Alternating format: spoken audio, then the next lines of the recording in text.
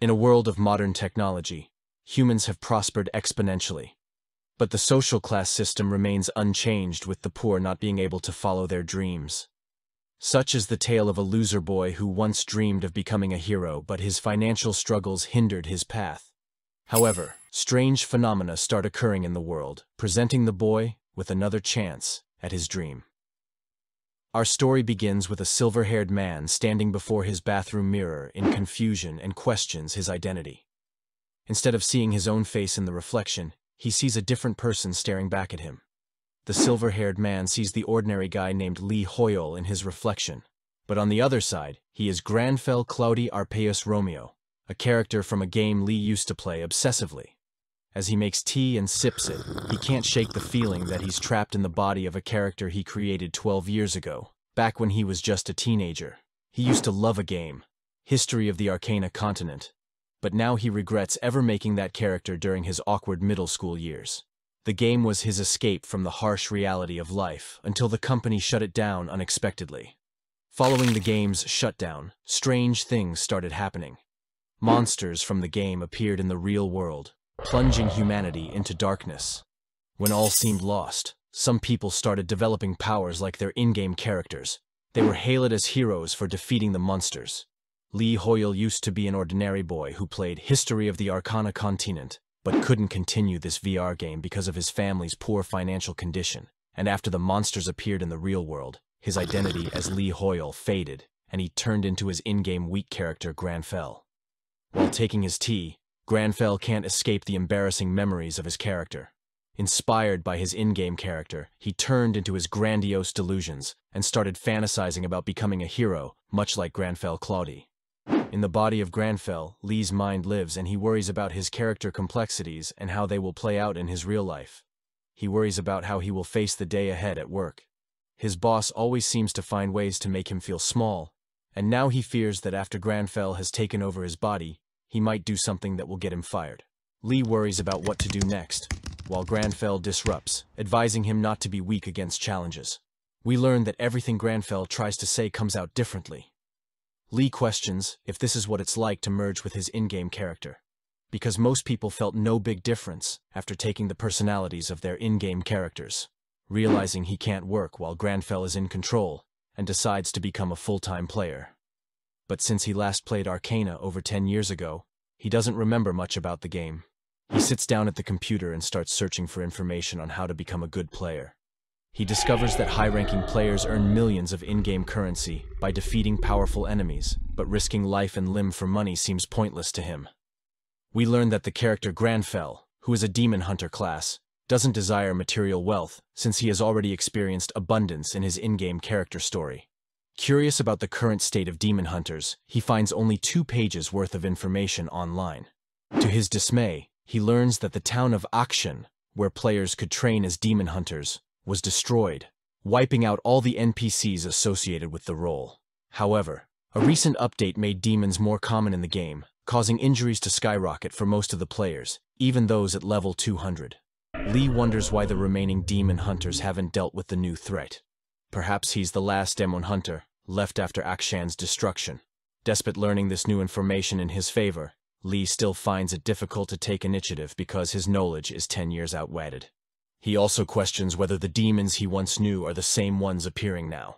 He reads discussions and chat logs about the addition of new demons in an update.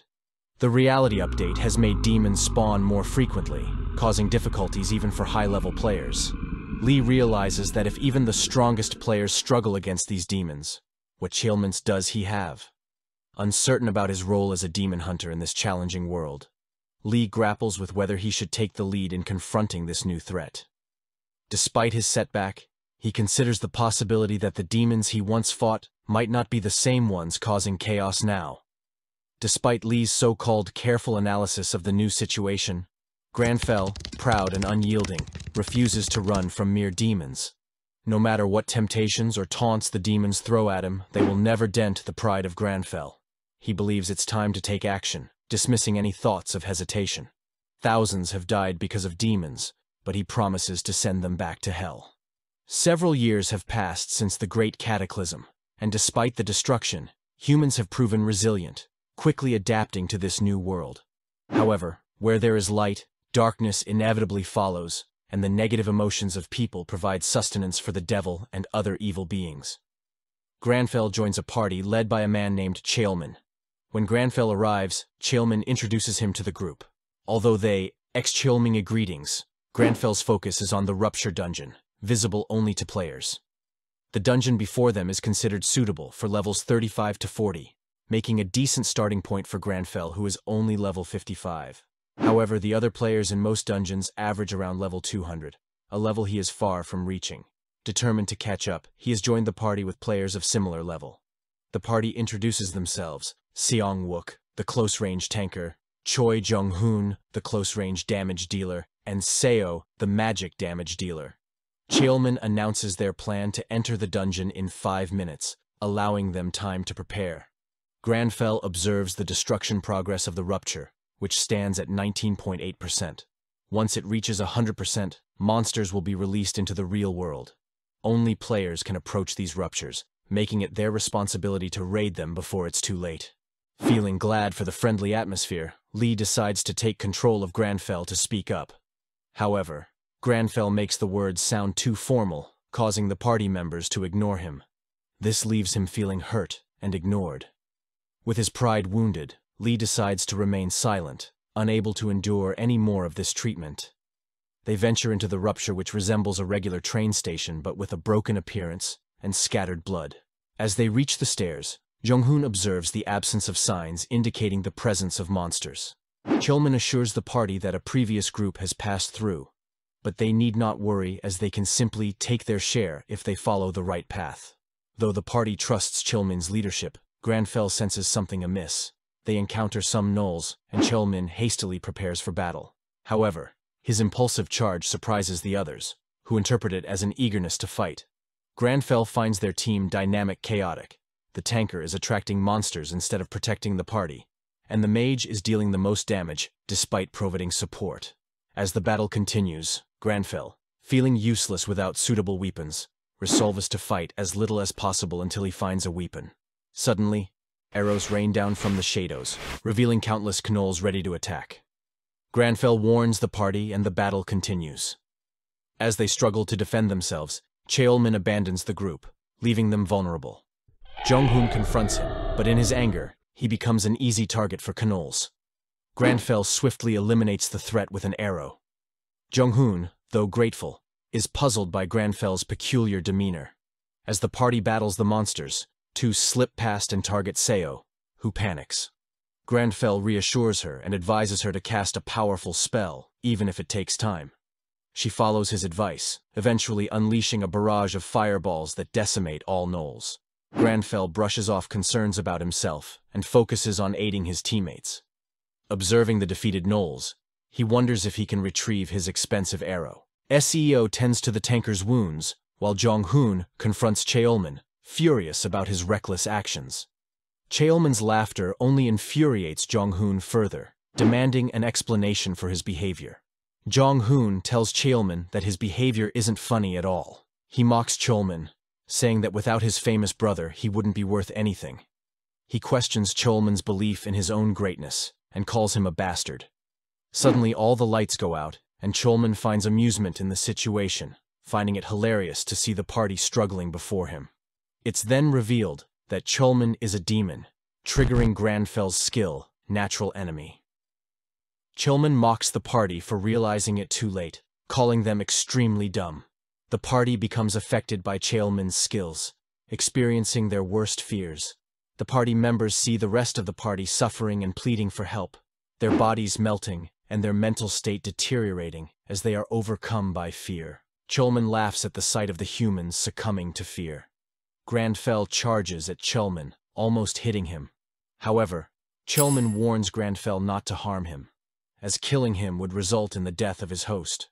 Granfell realizes that piercing Chaelman's armor is currently impossible, so he focuses on exploiting any weaknesses instead. Chaelman attacks but misses, giving Granfell an opening to strike. With each attack, Granfell's Natural Enemy skill becomes more powerful due to Chaelman's presence as a demon. Chaelman, now enraged, no longer considers humans as real creatures. Despite being slashed by Granfell, he feels the distinct pain of being attacked with silver. When Cheolmin tries to talk to Granfell, he refuses to engage in conversation with Cheolmin, viewing him only as prey. As the battle intensifies, the real Cheolmin reflects on how he ended up in this situation. He remembers his brother's advice to leave adventuring and become an analyst at his guild. Feeling pressure to live up to his brother's reputation, Cheolmin resorted to joining forces with an imp. However, witnessing the party's struggle against Cheolmin awakens a sense of responsibility within him. He screams in pain and pleads for the fighting to stop, realizing the consequences of his actions. Granfell acknowledges Cheolmin's sense of pride and determination, despite the risks involved.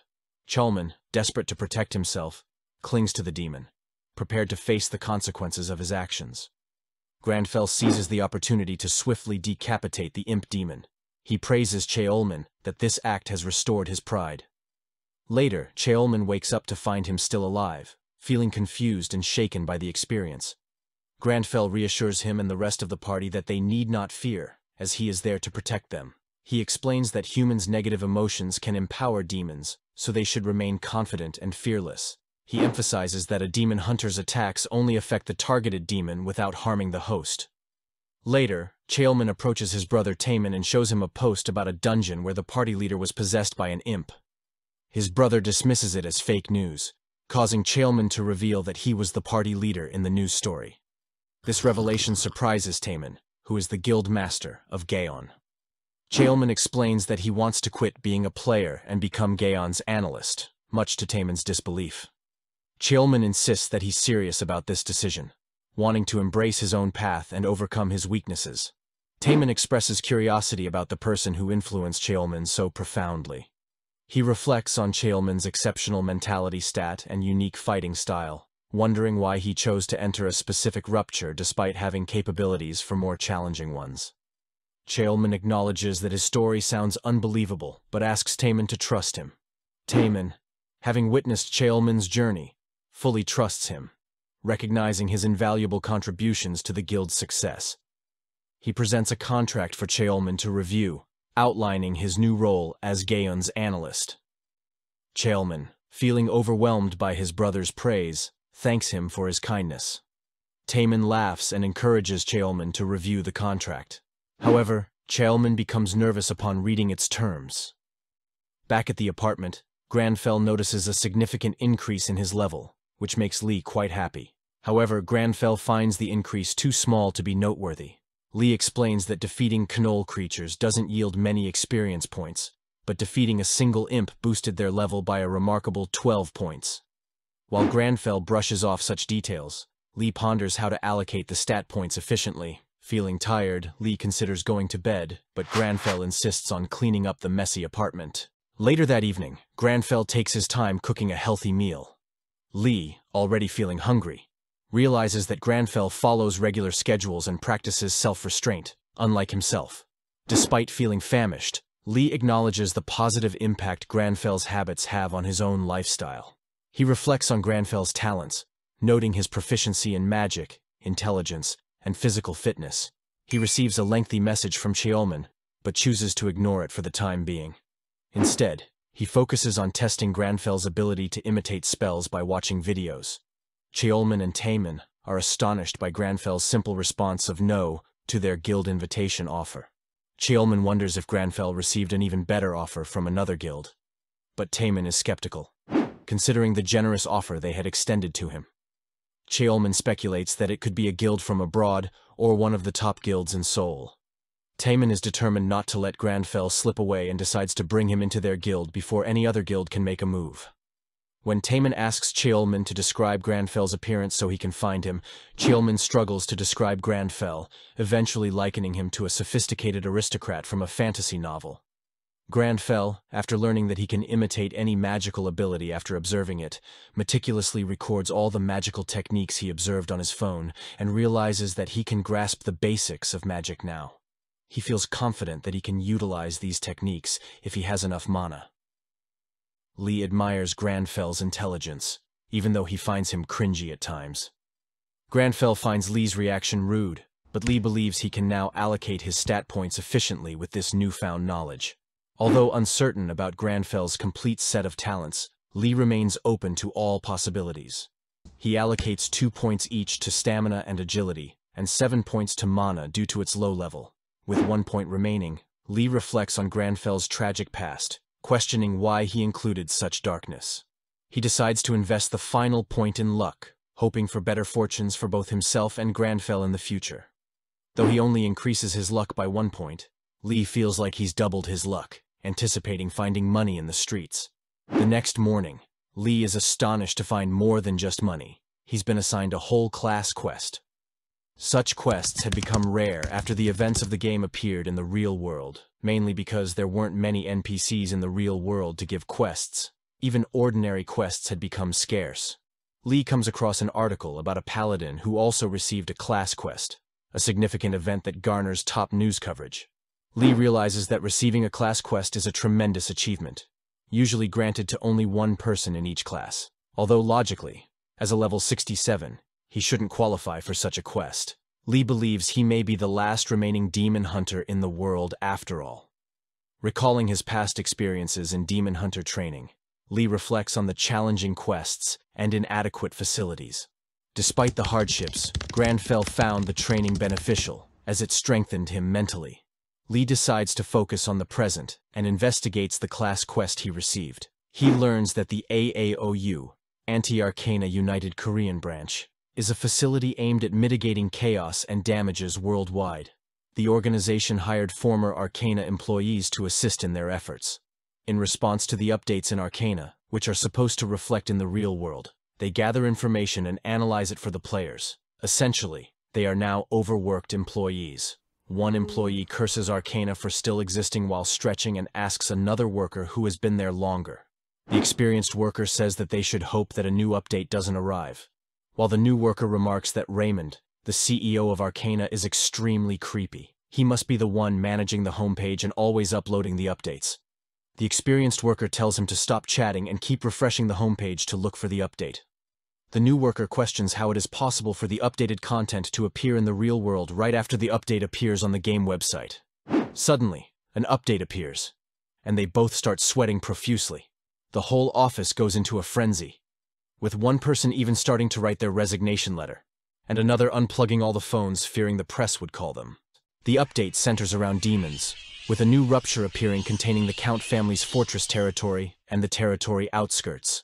There are new monsters, all with high levels, the lowest being 220. Additionally, there is a new named monster, Count Oscura, who is level 430. The new worker thinks this is insane, considering the current top player is only level 403. This update seems plainly unfair and impossible to clear, even if top players join forces. The experienced worker explains that the issue isn't just difficulty, but even a whole association wouldn't be able to handle it. The new worker suggests seeking help from NPCs at the Mage Tower, but the experienced worker dismisses the idea, explaining they won't intervene unless the tower itself is at risk. The situation seems impossible, with no viable solutions in sight. The new worker warns against jumping to conclusions, as failing the rupture raid could lead to real-world casualties. The experienced worker believes the updates so far have been manageable, but this one completely disrupts the balance, presenting an unthinkable challenge. Unless a miracle occurs, they're in trouble. Meanwhile, Granfell looks at his quest, which begins with hunting a demon condition, which he has already completed after defeating the imp demon. Now, he receives a repeated quest to intensely train his weak body. Lee dreads the physical exertion, feeling as if he's never left Akshan in the first place. His body trembles with exhaustion, wondering if it's okay to push himself so hard. However, Granfell feels a sense of achievement, driven by his pride in accomplishing anything he sets his mind to. With the difficult quest completed, Lee looks forward to some well-deserved rest and eagerly anticipates the next quest. In the early morning at a park, Granfell is doing pull-ups while Lee is fuming with anger. He received another quest, similar to the last one. Run 20 kilometers, do 1,000 push-ups, 500 pull-ups, and 300 burpee tests, all of which he completed yesterday. Lee wonders why they keep getting the same type of quest every day for the past week. Each time he finishes one, another pops up the next day. Granfell sits on a bench, completely drained, and Lee thinks he can manage all of this because of Granfell's traits, but he wonders how many more quests they need to do to get a reward. Suddenly, the system notes that Granfell has completed a week of daily quests and rewards him with 2 points each in stamina and dexterity. Lee is thrilled with these rewards, especially since they're permanent. Items that increase stats are usually incredibly expensive, requiring millions of currency just to raise 1 point. But here, he just boosted 4 points without even leveling up, which seems incredibly advantageous. Granfell remarks that he'd do these quests 10 times a day for rewards like this while struggling to catch his breath, but Lee advises him to calm down. Granfell overhears some news from the park's radio. Most guilds have decided to give up on the new Rupture update raid. A reporter announces details about the update and the formidable new monster, Count Ascura, a half-demon, half-vampire hybrid with a level of 430, the highest ever seen. It's believed to be the most challenging raid yet. Granfell watches the news on his phone while brushing his teeth, and Lee wonders how anyone could defeat such a powerful monster. We learn that panic spreads as guilds withdraw upon hearing about Count Ascura. Lee reflects that demons pose the greatest challenge for players, because they grow stronger with each battle, and players are faced with their abnormal abilities. It is often advised that one must be 10 levels higher to defeat a demon, so Count Ascura's towering level makes him seemingly unbeatable. As the only vampire alive currently, the quest seems to imply it's up to Lee to fight Count Ascura. He's scared but determined to face this impossible enemy, though he feels calm inside. This body no longer belongs to him. Meanwhile, Granfell is ready to punish the vampire, seeing him as an inferior species interfering with his plans. Lee decides his first stop should be the Mage Tower, where a portal allows instant teleportation anywhere. This is why many guilds worldwide have branches in Korea. He plans to take a bus instead of the train due to multiple transfers. Granfell says it's time to go as every moment counts in this situation. Lee insists that Granfell can't just leave without taking proper rest, and Granfell stops, realizing he forgot something. Lee breathes a sigh of relief, but his relief is short-lived as Granfell grabs a few packs of instant tea, declaring tea time as the most important part of the day. Meanwhile, news outlets gather around the Mage Tower, preparing to interview the Gaon Guild, who are expected to arrive soon. A rookie reporter marvels at the number of reporters present and asks a cameraman if Gaon Guild is really coming. The cameraman confirms, explaining that since the new Rupture is in Russia and the Mage Tower is nearby, it's likely they'll show up. Suddenly, the Gaon Guild arrives with Taemin leading the way. Reporters swarm in with a barrage of questions about their plans to raid the Rupture, and whether they'll share information with other guilds. The rookie reporter eagerly asks Taemin about their strategy against Count Ascura. Cheolman tries to delay interviews for later, but Taemin laughs, admitting they have no plan to defeat Count Ascura. They didn't consider killing him when entering the Rupture and won't share information with other guilds, even if they claim it's for world peace. Taemin suggests those who truly seek peace should challenge the Rupturists themselves instead of relying on the information. Just then, the Shining Guild arrives, led by Lox, their leader. Lox explains to his guild they'll have to walk to the Mage's Tower due to the crowd, and one member comments on the harsh words of Gaon's guild. Taemin expresses anxiety as large guilds flock to Korea because of the Mage Tower, feeling their position is declining. Cheolman reassures him, suggesting they proceed slowly, the best approach. Taemin asks if Cheolman tried contacting Lee aka Granfell again, but Cheolman explains they've been too busy since the update. Taemin speculates Lee might attempt the Rupture raid, and they might encounter him at the Mage Tower. Meanwhile, on a bus, Granfell watches yet another magic tutorial video, marking it as his 100th. He reflects on the 3 levels of magic, and tries out a skill he learned from the video, alarming the driver. Lee prompts Granfell to apologize, which he does somewhat arrogantly. Granfell then checks his skill tab but doesn't find the skill he just used, questioning if it is a bug. Eventually, they arrive at the Mage Tower, which appears different from the inside. Granfell approaches the portal and feels a vaguous sensation as if he could also use teleportation magic. Before he can contemplate further, he's accidentally pushed into the portal by a man carrying something. Taemin scolds the man for being careless, and Cheolman notices the man resembles Granfell but is interrupted by Taemin, who asks for a briefing on the new Rupture in Russia. Cheolman explains the Rupture's layout and the potential summoning of Count Ascura, castle in the real world if the Rupture breaks. In Russia, numerous news outlets cover the new ruptures, with even a vlogger live-streaming the event. Suddenly, Granfell arrives, and the vlogger mistakes him for a reporter and tells him to find another rupture since he was there first. Granfell, lacking patience, orders the vlogger to move. He approaches a rupture at the territory outskirts, hoping it's warmer inside. On the other side, he encounters a berserker class named Leonie and her group fighting the demon monsters. Leonie, the berserker guildmaster, has a tendency to use colorful language. Granfell notices growling behind him and faces several bloodied wolves, all level 230. Despite being level 67, he's confident in his natural enemy skill. Meanwhile, in another part of the outskirts, Leonie's group assesses dead wolves. Leonie kicks one, expressing frustration. Her guild members try to calm her down, but she remains agitated. They discuss the wolves' odd behavior. They show no fear or pain. Suddenly, they hear a desperate howl in the distance, unlike the wolves' usual cries. Curious, Leonie urges the party to investigate, despite their hesitation. Back to Granfell, he uses a bow, sensing the gathered mana at the arrowhead. Despite the arrow's poor craftsmanship, he manipulates the mana to engulf it in flames, killing a demon wolf instantly. The others hesitate to attack, unable to outrun Granfell's agility. Later, Leonie arrives and finds Granfell among the wolf carcasses, calmly drinking tea. She wonders if he has a fire arrow magic skill and questions why he's dressed in a suit and drinking tea amidst the chaos. A guild member speculates he might be a streamer who got left behind by a guild. Leonie warns Granfell of the danger and urges him to leave, but Granfell ignores her, continuing to drink his tea. Leonie is furious that Granfell ignored her, but her guild members struggle to stifle their laughter. As she tries to scold him, the guild members warn of new enemies surrounding them. The party braces for defense, but they're terrified by the sudden onslaught and wonder where the enemies came from. The Blood Bandits, matching the wolves' level at 230, close in on them. A guild member advises caution as the bandits brandish weapons. Leonie prepares to activate her skills and swiftly slashes numerous bandits in a single moment. She reassures her party, but their confidence is shattered when they spot demon archers ready to rain arrows on them from a nearby hill. With no escape route, panic occurs at the party.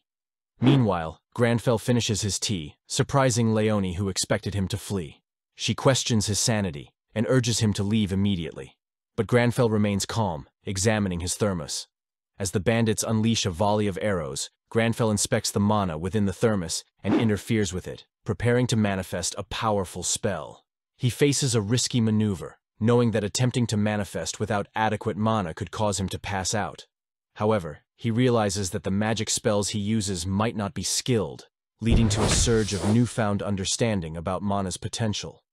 With a surge of blue mana, he creates a massive wall of rocks, shielding the party from the incoming arrows.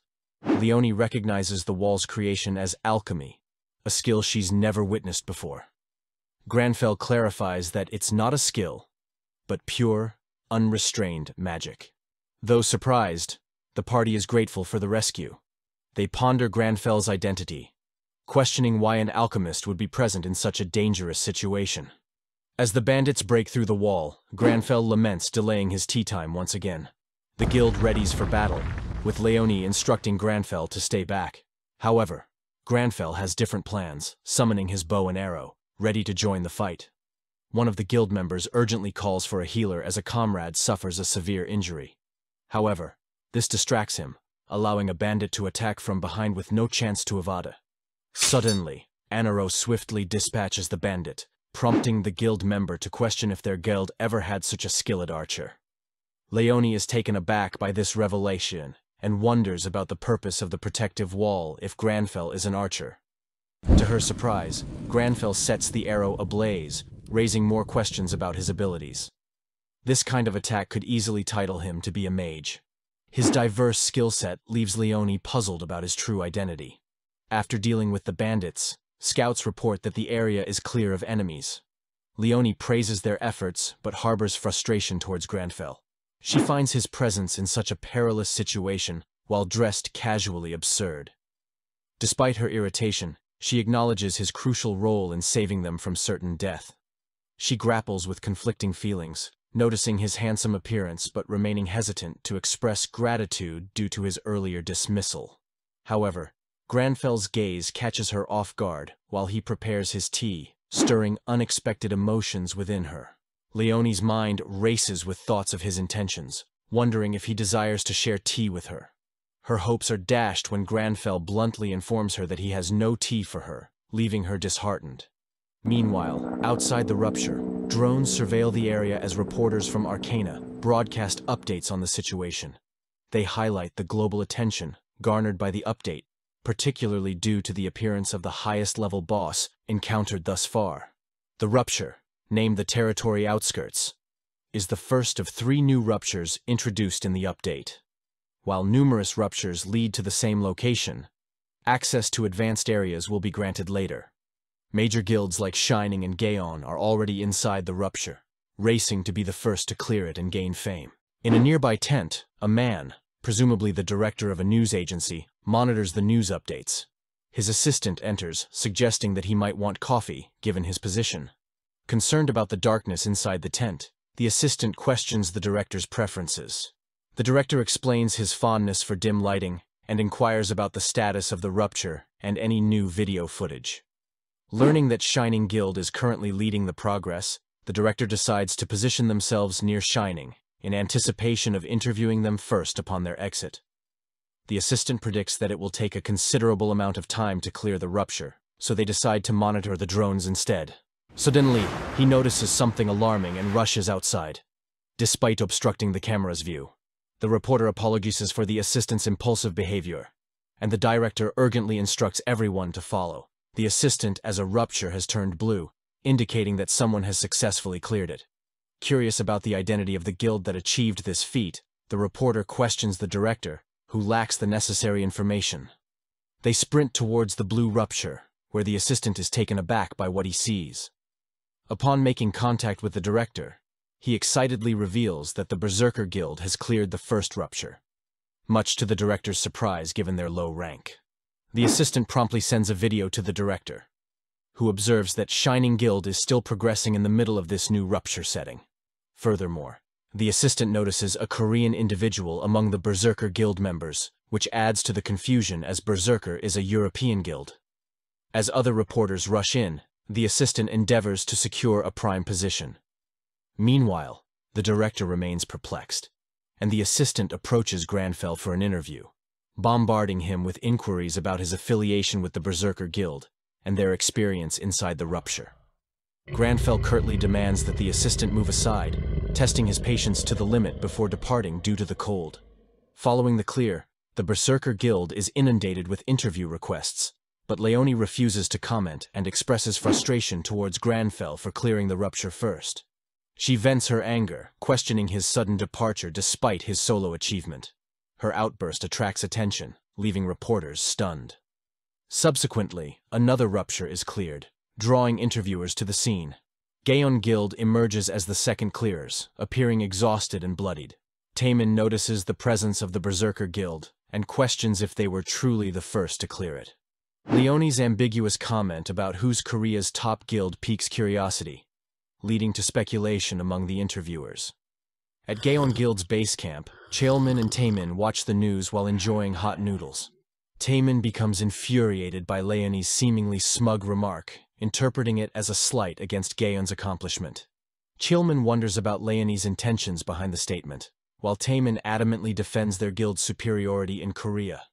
He becomes so angry that he hands the ramen to one of their assistants, who happily accepts it. However, the container is empty because Taemin has already finished eating it. Cheolmin suggests that Leonie probably meant she encountered a stronger Korean player in the rupture, while Taemin speculates it might be someone from the Mythology Guild. They question who the other Korean player could be. Cheolmin suggests there might be only one person who fits the description. After taking a hot shower, Granfell feels embarrassed by Lee's joyful dancing, and Lee mentions he's eager to take a long nap after the shower. However, their plans are disrupted when Granfell detects dust and gets to cleaning. Lee is upset because he was looking forward to resting. After cleaning and scavenging for a meal, Lee watches Granfell enjoy tea, but finds himself no longer sleepy.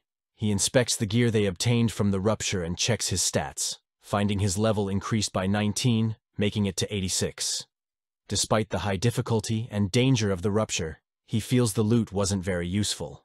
Granfell remarks on the slow mana regeneration, attributing it to their lack of accessories and the limitations of the Demon Hunter class. He wishes he knew who the group that helped them was so he could thank them properly.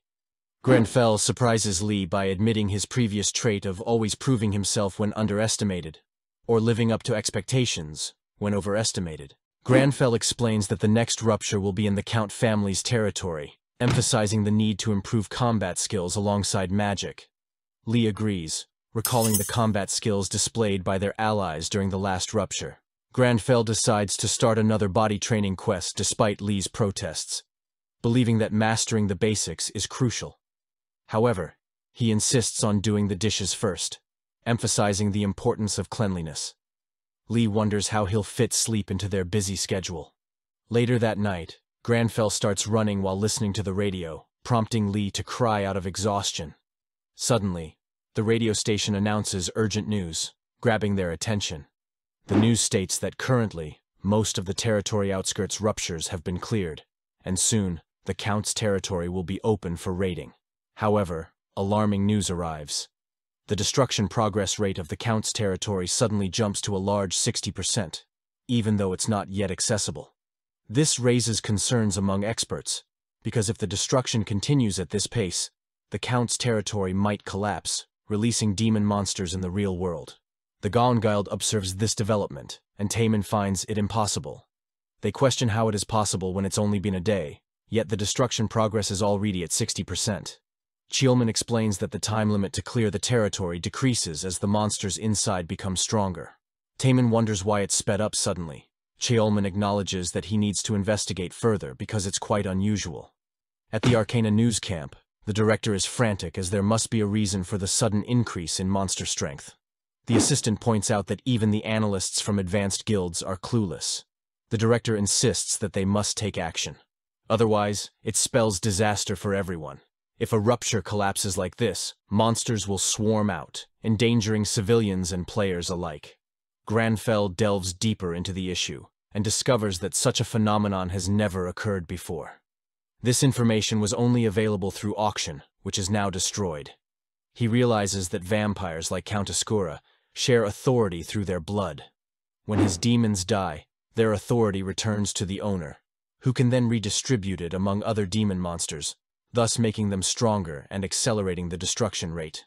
However, raiding the Count's territory poses a risk because if they defeat him, the fortress might collapse instantly afterward.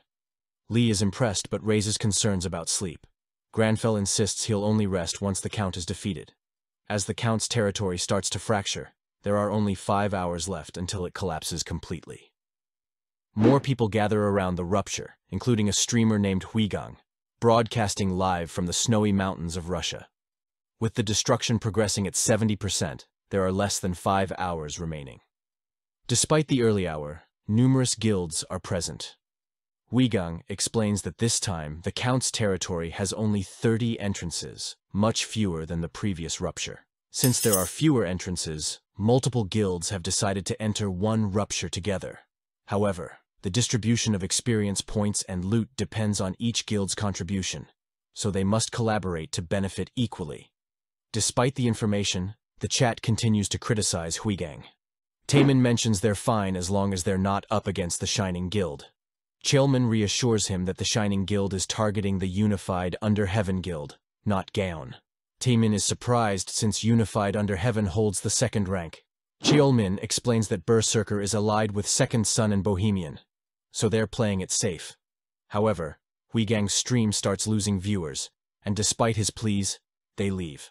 Suddenly, Hisagi Kazuma, the master of the fourth-ranking guild Inazuma, appears. Taemin's expression turns wicked as he confronts Kazuma, who belittles Gaon Guild. Huigang is surprised by Inazuma's arrival, and his viewers are intrigued. Kazuma dismisses Taemin and asserts Inazuma's superiority. Both guilds prepare for a clash. Huigang sees a lucrative opportunity to record the confrontation, and other streamers and reporters rush to cover it. Meanwhile, Cheolman advises Huigang to focus on the bigger issue, the destruction progress of the rupture, stressing that competition will only lead to a loss for all involved. As tension rises, streamers start favoring Inazuma over Gaon, citing they are one rank higher. The rivalry between Kazuma and Taemin adds fuel to the fire. These remarks sting Cheolman, and both guilds are ready to battle. Cheolman insists they must hold their ground, since they were there first. With a nod from Cheolman, Taemin eagerly prepares to confront Inazuma. Thus, Gaon and Inazuma enter the Easter rupture simultaneously, sparking media attention due to their rivalry and differing nationalities. Meanwhile, in the northernmost rupture, Shining and Unified Under Heaven guilds are positioned, while Berserker, Second Son, and Bohemia guilds gather in the southern rupture. The destruction progress reaches a critical 80%, causing widespread fear. Inside the Count's territory, Granfell enjoys tea, contemplating the mana shortage he faced in the last rupture. He devises a magic derived from his alchemy skill to shape objects as needed. However, intricate creations require more mana, making it inefficient for combat. Granfell also realizes another issue. Suddenly, soldiers of the Count, all level 300, appear.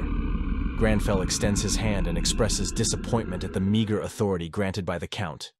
He effortlessly transforms nearby rock formations into teacups using his Restore to Original State skill, which he dubs Reversal Magic. Lee finds the name cringy but lets it pass. In another area of the territory, Taemin swiftly dispatches soldiers waiting to ambush monsters. He realizes they've encountered fewer monsters than expected, a sentiment echoed by Inazuma Guild members they encounter.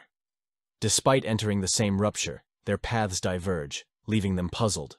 Suddenly, Inazuma appears, and Kazuma finds the tranquility boring.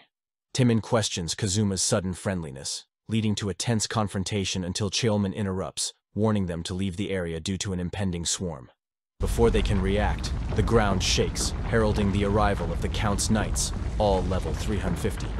Taemin and Kazuma reluctantly prepare to fight, realizing the cavalry's devastating power.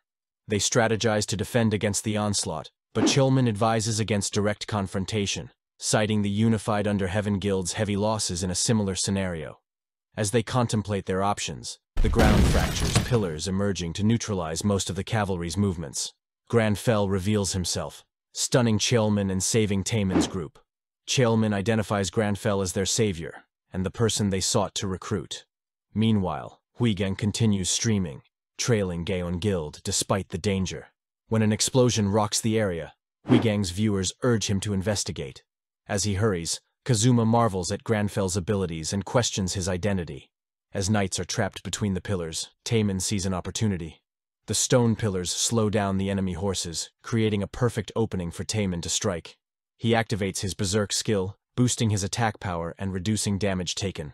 Leaping into the air, he cuts through one of the horseman knights, causing damage to the others. Kazuma seizes the opportunity and orders his guild to charge forward as well. Meanwhile, Huigang's viewership surges as they witness Granfell's incredible magic. Using reversal magic, Granfell crushes two horsemen, leaving Huigang and his viewers in awe. Granfell summons a dagger and manipulates its mana to maintain its durability, effectively leveling up as he strikes the enemy. Seeing Granfell's skill, Lee is relieved that they won't need to pay for weapon repairs, boosting their savings. The Gon Guild celebrates their success, but Taemin remains fixated on Granfell, who calmly enjoys his tea. Cheolman reaffirms their desire to recruit Granfell, and Taemin is determined not to let other guilds snatch him up, especially since Inazuma witnessed his abilities too.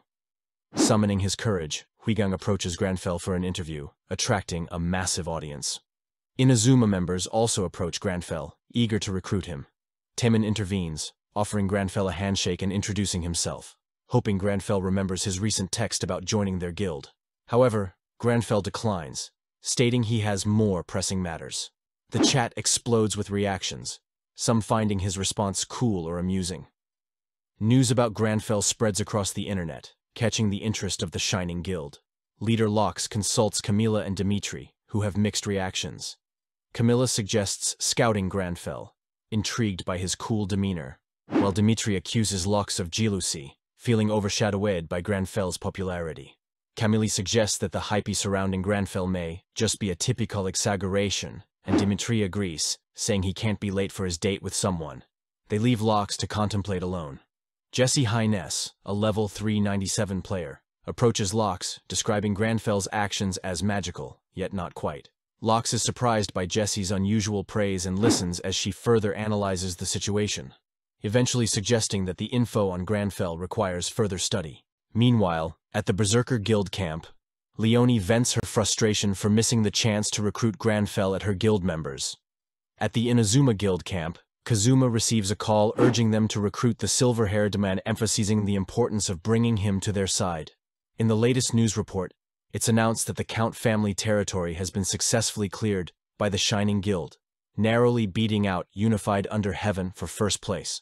However, tension remains high as the Count's family fortress Rupture's destruction rate stands at 72%, posing a significant risk to Russia. Prayers and well wishes are extended to those involved. Granfell watches news coverage about himself, being dubbed a mysterious player. Various news outlets discuss his actions extensively, while reaction channels exaggerate the situation. Experts weigh in, expressing disbelief at Granfell's ability to manipulate the terrain in such a manner to save lives. Reflecting on the events, Granfell considers that he may have simply run out of mana at the time. Lee is relieved the media is not labeling him negatively. Granfell also discovers a rare item among their loot, a necklace imbued with a blood curse. This devil item requires purification to unleash its true power. Most players discard such items due to the effort required to remove the curse, but there's another option: using the exorcism ritual skill to invite a demon into one's consciousness. This exclusive demon hunter skill allows for attacking demons without harming their host. However, there's a risk of possession if the user's mental state is weak. As he further contemplates their findings, Cheolman calls, possibly regarding Granfell's actions on live television. Lee wonders about the potential repercussions of Granfell's actions on Gaon's guildmaster. He decides not to take the call and opts to send a message instead to clear things up. However, Granfell, unaware of the situation, responds with a single word: troublesome. This omission makes Cheolman and Taemin think he's ignoring them again. Taemin sighs, regretting his informality toward Lee, and acknowledges they should have offered him a deal. Watching the news playback, they realize the situation was indeed informal, with everyone bombarding Granfell with questions. They notice his angered eyes. However, unbeknownst to them, the eyes were such because of the exhaustion of using mana. Taemin concludes they must focus on the Count's situation as the Rupture's destruction rate climbs to 83%, prompting them to cut their rest short and act. Suddenly, the ground shakes and urgent news broadcasts blare from every speaker. The Count's family. Fortress Rupture has collapsed instantly, with a 100% destruction rate. Chaos ensues in the base camps, with around 200 injured. International advisories urge Russia to close its borders, prompting a swift evacuation of players. As the fortress emerges into the real world, Granfell remains unfazed by its collapse and enters alone. Stopping at a statue, he finds distasteful. Wondering how the vampire could call this place a fortress, Granfell's comment about its size compared to his family mansion amuses Lee. Suddenly, the statue's glowing eyes startle Lee as it comes to life, ready to attack Granfell. Other players debate whether to intervene or flee, but Granfell effortlessly shatters the statue with a flick of his fingers, leaving everyone in awe.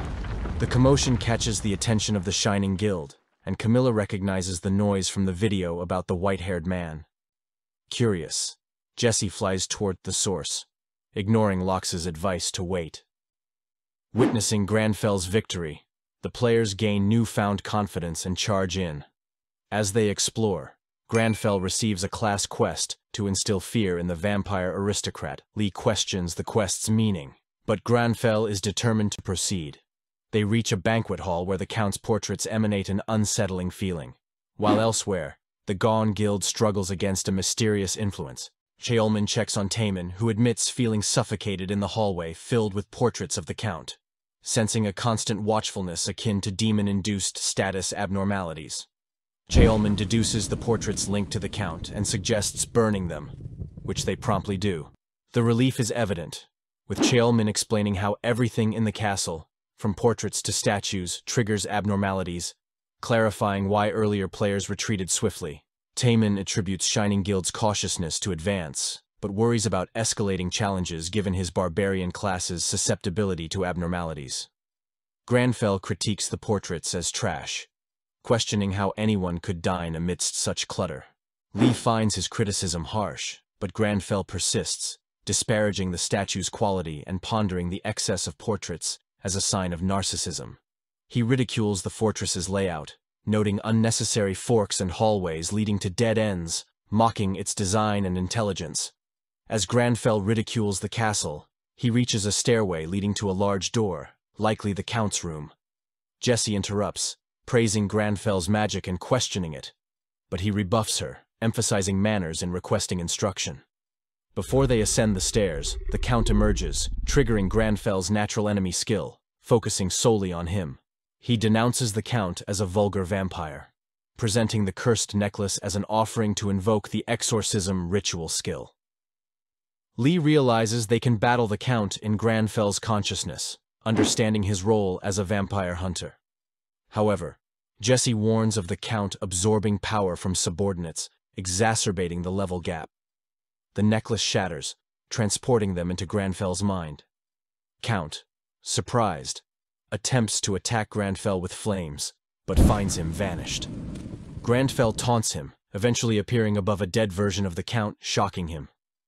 Meanwhile, the Count unleashes havoc in the real world. Lee, seemingly afraid, remains calm under the night sky, while Jessie admires Granfell's apparent prediction of the Count's attack. Granfell employs the exorcism ritual skill, targeting the Count. This skill allows the user to attack only the possessed demon, with the outcome determined by mental fortitude. The vampire Count, in a frenzy, attacks with bats, but Granfell remains unfazed. Jessie observes in awe as Granfell terrifies the vampire, resembling the fear demons instill in humans. Granfell completes the quest by instilling fear in the Count. Jessie questions him about his magic, but Granfell ignores her, opting to finish the Count. However, his attack proves futile, prompting him to urge Jessie to finish the Count. Jessie realizes Granfell's intent, to teach her to become stronger. She casts a spell, obliterating the vampire. The system congratulates Granfell on completing the quest and grants him another class quest, Brewing, proclaiming him the beacon of light in a world overrun by demons. The Shining Guild arrives, curious about Jessie's feat, and Jessie introduces herself to Granfell in a careful, formal manner. Granfell and Lee recognize Jessie's willingness to learn to be formal, despite her poor manners, and reward her with his name, Lee Hoyeol. In an apartment, a woman cooking dinner with her daughter hears news of Lee's expedition and recognizes him on TV, referring to him as her younger brother. She's confused at first, but when she looks at the TV, she sees Lee introducing himself to the world. Later, while cleaning, she gets calls from her sisters. Ever since Count Ascura's defeat, Lee's face has been everywhere in the media, so it's no surprise his family finds it out. He receives calls from all three of his older sisters, who were close growing up, except for him, the only boy who was often bullied by his sisters. He's hesitant to pick up, expecting their usual yelling. Suddenly, there are 3 knocks at the door, and his sisters demand he open up. Lee is scared as they wait. The first sister, Yoonhee, is on the left. The second, Jiyoon, is in the middle, and the third, Yerim, is on the right. Granfell opens the door, telling them to quiet down to avoid bothering the neighbors. He invites them in, surprising them with his charming demeanor. Meanwhile, Yerim notices another news report about Lee defeating Ascura with Jessie from the Shining Guild. Despite interviewers' attempts to extract more information, Lee simply identified himself and left. Cheolman and Taemin watch, reflecting on Lee's newfound fame and the possibility of him joining their guild. Taemin is confident Lee will consider them first, given their prior cooperation and the loot from their recent battle. Cheolman questions how much they're willing to offer Lee, and Taemin says all the recent loot emphasizes the importance of leaving a lasting impression, even if they lose him to another guild. Meanwhile, Granfell is busy at home, with his niece doing his hair as his sisters chat. Yoonhee compliments his new hair color, while Jiyoon jokes that he looks like a K-pop star. Yerim, however, finds his brother's demeanor odd. As they banter, Granfell offers tea while his sisters reminisce about their childhood. They tease him about his middle school days, when he was used to mimicking Granfell's attitude. Yerim asks if he's in danger, concerned about his well-being, since he rarely answers his phone. Lee appreciates their concern, realizing their teasing comes from love. They assure him of their support and advise him to quit if he wishes. Lee tries to reassure them but cringes at his past antics. As they finish their tea, Granfell bids them farewell, looking forward to their next meeting. Yerim reminds him to save money, prompting Lee to check his account for the Rupture Clear reward, the main source of player funding. He eagerly anticipates the amount, hoping for a substantial sum. At the Shining Guild, Camila keeps bothering Jessie for information about Lee, who she finds interesting. Jessie repeatedly tells her she doesn't know much about him. But Camila persists.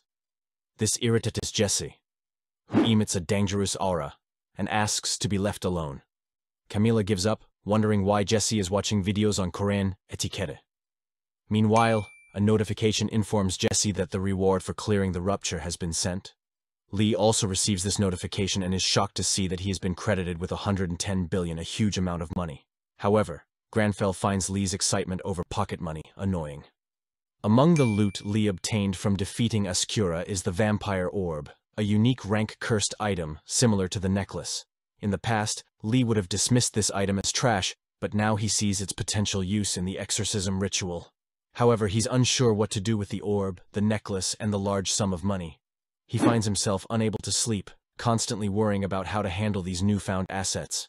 Granfell advises him to stop overthinking and get some rest, but Lee continues to fret about what to do next. The next day, at the Korean department, employees discuss Lee's feats and speculate about alchemy being involved. Some are skeptical, arguing that alchemy couldn't create such massive rock columns. The discussion devolves into bickering, exhausting the experienced employee who observes the chaos. He predicts that the hype around Lee will eventually die down with time.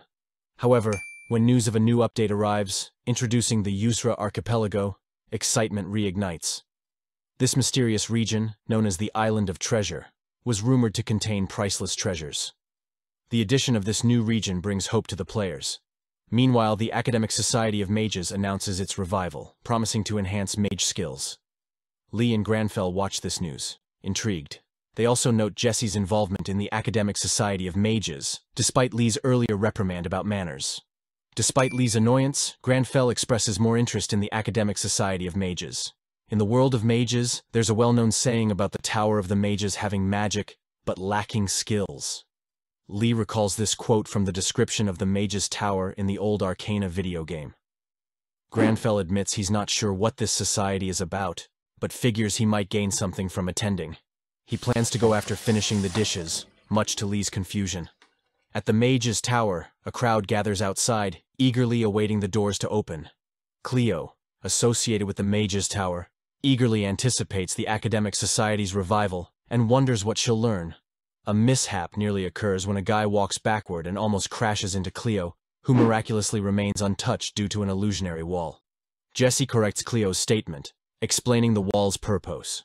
Cleo, embarrassed, guides everyone to the Crystal Hall, where the meeting will take place. Later, Granfell arrives at the tower, finding it overcrowded as usual. He speculates that many are trying to reach Ayusra or join the Mages Society. Suddenly, Lee is recognized, and admirers swarm him, requesting various things. Both Lee and Granfell are annoyed and seek to escape, but one person grabs Lee's bag, asking for a picture. Granfell, protective of his tea, snaps at the person, shocking Lee.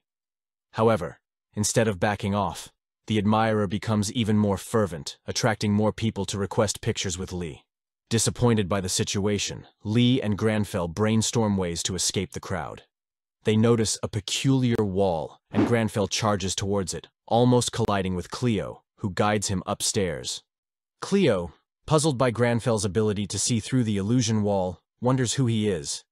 Lee thinks she might be sick due to her intense staring. Cleo explains that those who see through the illusion are allowed to attend the meeting even without an invitation, but Granfell's ability surprises her. She's curious about him academically. They reach the Crystal Hall, where NPCs from the game now exist in real life.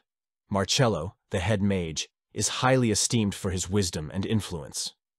Jessie's talking hat praises Marcello, but Jessie pays it no mind, much to the hat's dismay. Jessie finds herself growing sleepy and bored during the meeting. As someone who views magic as a skill in itself, she doesn't see the relevance of the discussions on the quantization of magic. She would have skipped the meeting altogether, if not for her class quest, so she reluctantly endures it. Marcello notices her disinterest and asks if she's bored.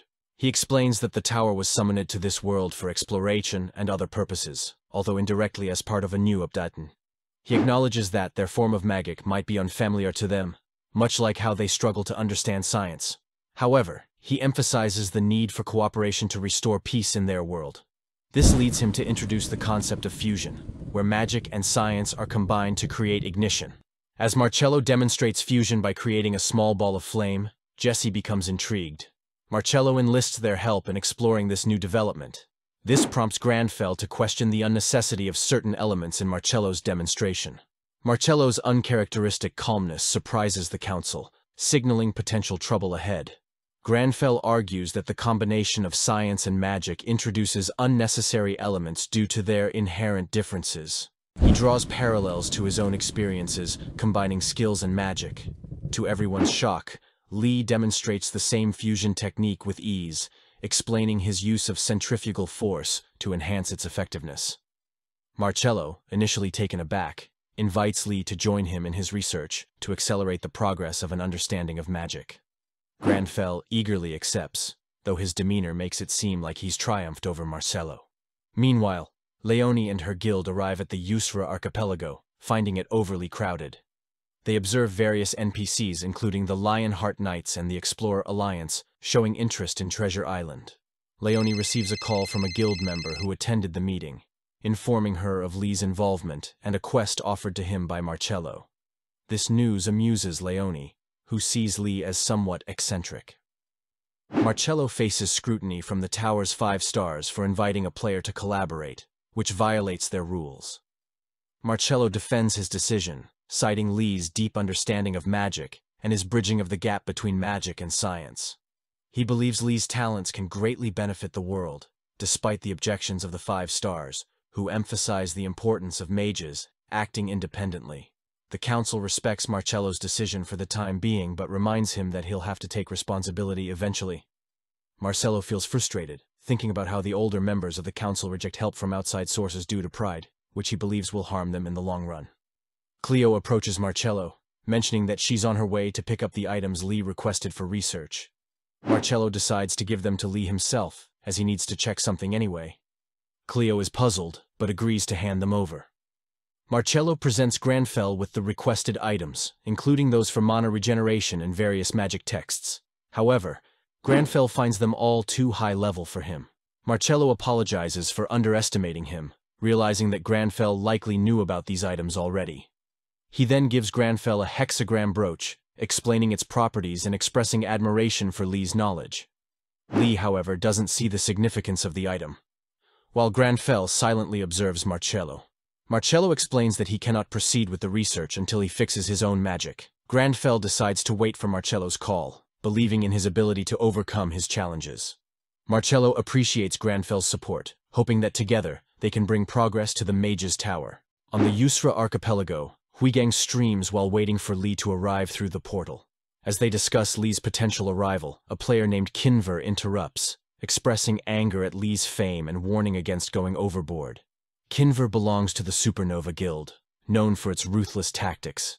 The chat speculates about Lee's whereabouts and abilities, with some suggesting he may be in hiding due to threats like Kinver. Meanwhile, Granfell and Lee consider whether to explore the Yusra archipelago. They receive a class quest to inspect the 7 deadly sins of Yusra. After some hesitation, Granfell encourages Lee to seize the opportunity. They prepare to embark, with Granfell packing tea bags for the journey. Upon arrival, they sense an overwhelming evil presence on the island. Granfell's natural enemy skill activates, indicating that powerful demons inhabit the area.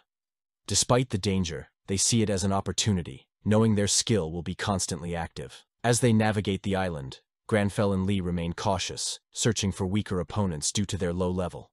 Suddenly, Granfell notices something as a group obstructs Huigang's path while they're fighting an emerald tiger, a formidable level 420 monster. One of the group members, recognizing Lee, asks why he's there. Lee himself wonders the same thing, intending only to warm up by fighting a scorpion, but encountering the daunting emerald tiger instead. Despite the challenging situation, Granfell remains composed. He uses pillars of stone to immobilize the tiger, then employs ignition, creating a powerful fireball that defeats the beast. Huigang's chat explodes with excitement, and Granfell gains some level, while Lee marvels at his perfected ignition ability and the mana regenerating brooch.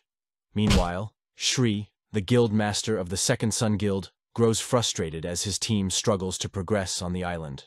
Realizing their error in splitting up, Shrek resolves to regroup the teams. Upon receiving a call from the West team, who had encountered Lee earlier, Shrek decides it's time to regroup. The West team leader reports Lee's encounter with Marcello and his subsequent quest, prompting Shrek to acknowledge the significance of Lee's actions.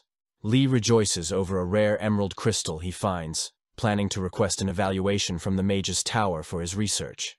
However, Granfell finds Lee's excitement over the crystal pathetic and tries to ignore him. As they contemplate their next move, the ground shakes, and a system message reveals that the archipelago is succumbing to greed. Granfell receives a class quest to prevent the resurrection of the sin of greed and safeguard the island's treasure from corruption. Amidst the chaos caused by the quest for treasure, players become increasingly greedy, bickering over who should claim it first. Granfell realizes that to prevent the treasure from being corrupted, they must overcome their desire for riches. However, in their current state, this seems impossible. So Lee grapples with his quest to stop the greed-induced frenzy, uncertain of what to do next. Granfell sighs, realizing there's only one solution. He must gather all the treasure on the island. This confuses Lee, who doesn't understand the urgency. Meanwhile, on another island of the Yusra archipelago, the Shining Guild receives a message about greed. Camilla speculates that each island represents a countdown square, with one square filling up each time treasure is obtained. Despite Dimitri's attempts to focus, Camilla's playful banter about Jesse's crush on Lee persists, much to Dimitri's annoyance. Lee tries to dissuade Granfell from deciding to take all the treasure, fearing it will only expedite the progress of the greed-induced frenzy. They encounter the Lionheart Knights unexpectedly, with Granfell recognizing Lionheart Knights Captain Harkon. Before they can converse further, they are attacked by the Great Turtle of Golden Canines, the island's protector. Harkon and his men prepare for battle, and Granfell intervenes to save a soldier from danger. Surprisingly, Granfell's use of magic shocks the soldiers, who are unaware of his abilities. As the battle intensifies, Harkon expresses gratitude for Granfell's assistance and offers his help in return. Lee sees an opportunity to gain benefits from assisting the knights, while Granfell views the monsters as natural adversaries, willing to aid in their defeat. Observing from a distance, Huigang's chat praises Lee's heroic actions, while the knights charge into battle. Meanwhile, a player questions the wisdom of Harkon's pledge to aid a mere explorer, considering it's typically reserved for royalty. Despite the knights' valor, Lee realizes their melee attacks are ineffective against the massive turtle. Assessing the situation, Lee concludes that the destruction process is advancing faster than anticipated, due to the rapid retrieval of treasure. Determined to stop the frenzy, Lee strategizes to maximize the knights' collective attack potential. The ground shakes beneath the great turtle's feet, spewing magma. The knights struggle to evade, but the lack of space hinders them. Granfell recalls the steps from the Mage's Tower and devises a plan. He constructs a staircase from rocks, astonishing the knights. Lee, drained of mana, watches in awe as the knights charge forward under Granfell's guidance. They strike the turtle's head simultaneously, causing it to collapse, and rewards are distributed. Despite not directly damaging the beast, Granfell receives loot and experience. Harkon reveals the significance of Lee's brooch, gifted by an ancient emperor to the Mage's Tower. Grateful for his aid, the knights pledge allegiance to Lee. Despite Lee's reluctance to take the island's treasure, Granfell claims it to prevent the spread of greed. Unaffected by the allure of wealth due to his upbringing, Granfell acts selflessly. Lee, feeling conflicted about his own greed, witnesses Huigang's admiration and Kinver's ruthlessness. Kinver's brutality reinforces Lee's determination to prevent greed's influence. Granfell unlocks the island's treasure, maintaining selflessness to thwart greed's advance. Lee, disappointed by the treasure's lackluster value, relinquishes his desire for riches. The Lionheart Knights join Granfell's party, pledging loyalty to him.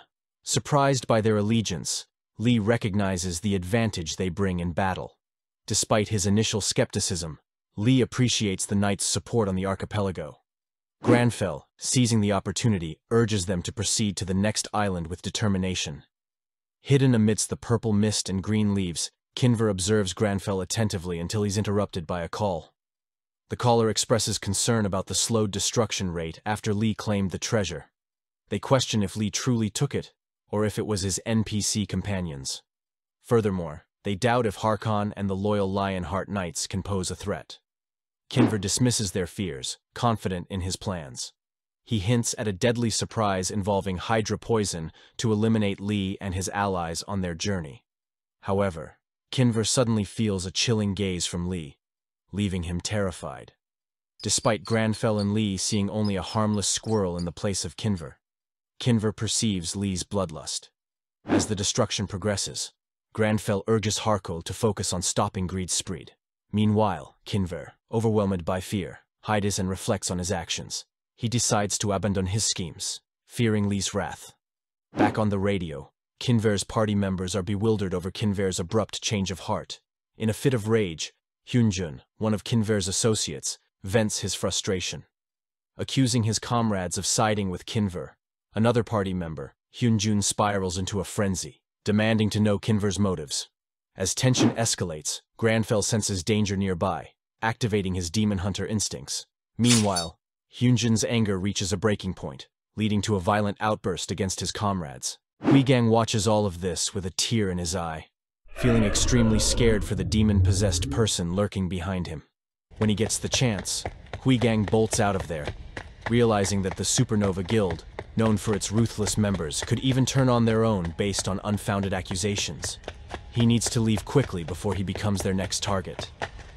Suddenly he trips on a branch, but before he falls, someone from the Explorer Alliance stops him and asks if he's okay. They reassure him and offer him a seat to rest for a while.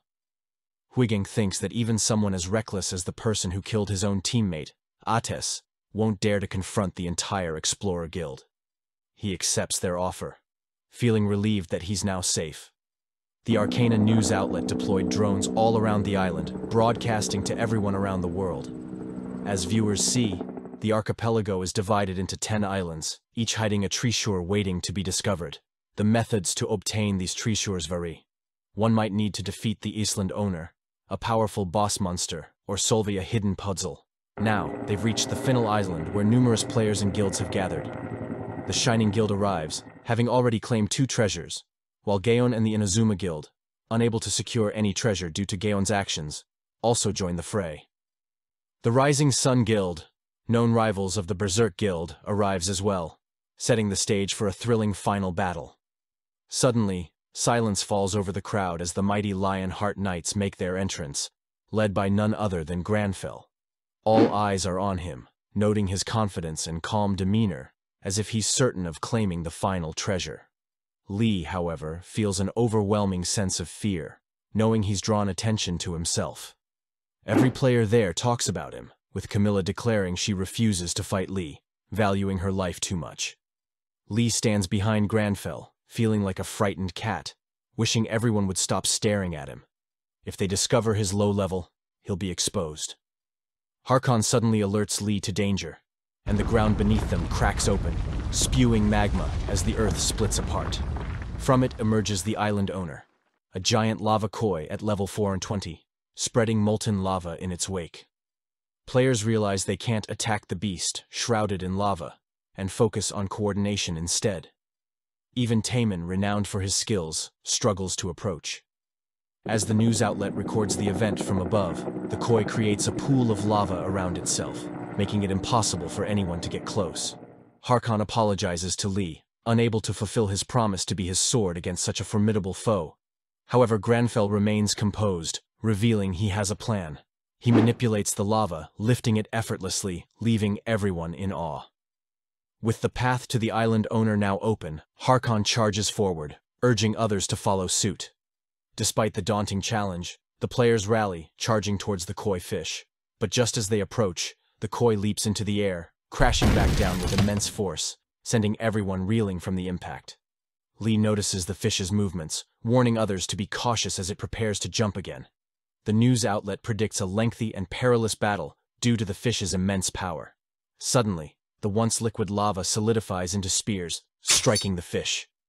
Everyone gazes at Lee in amazement, as such a transformation seems impossible within the system's mana limits. Granfell orders Harkon to attack, and with a single powerful blow, Harkon defeats the fish. Players receive a notification confirming the fish's defeat, with Locks feeling embarrassed that their top guild made no contribution. The news outlet celebrates the victory, declaring Lee and the Lionheart Knights as the top contributors. Lee appears relaxed, but in reality he's exhausted and drained of mana, struggling to remain conscious. As the island's treasure materializes before Granfell, everyone watches eagerly. However, when Granfell opens it, the destruction progress rate doesn't appear immediately, surprising everyone. Eventually, it does, raising questions about whether there are more treasures or if the delay was intentional. Despite the shiny blue treasure, Lee senses a powerful demonic presence, indicating another treasure succumbed to greed.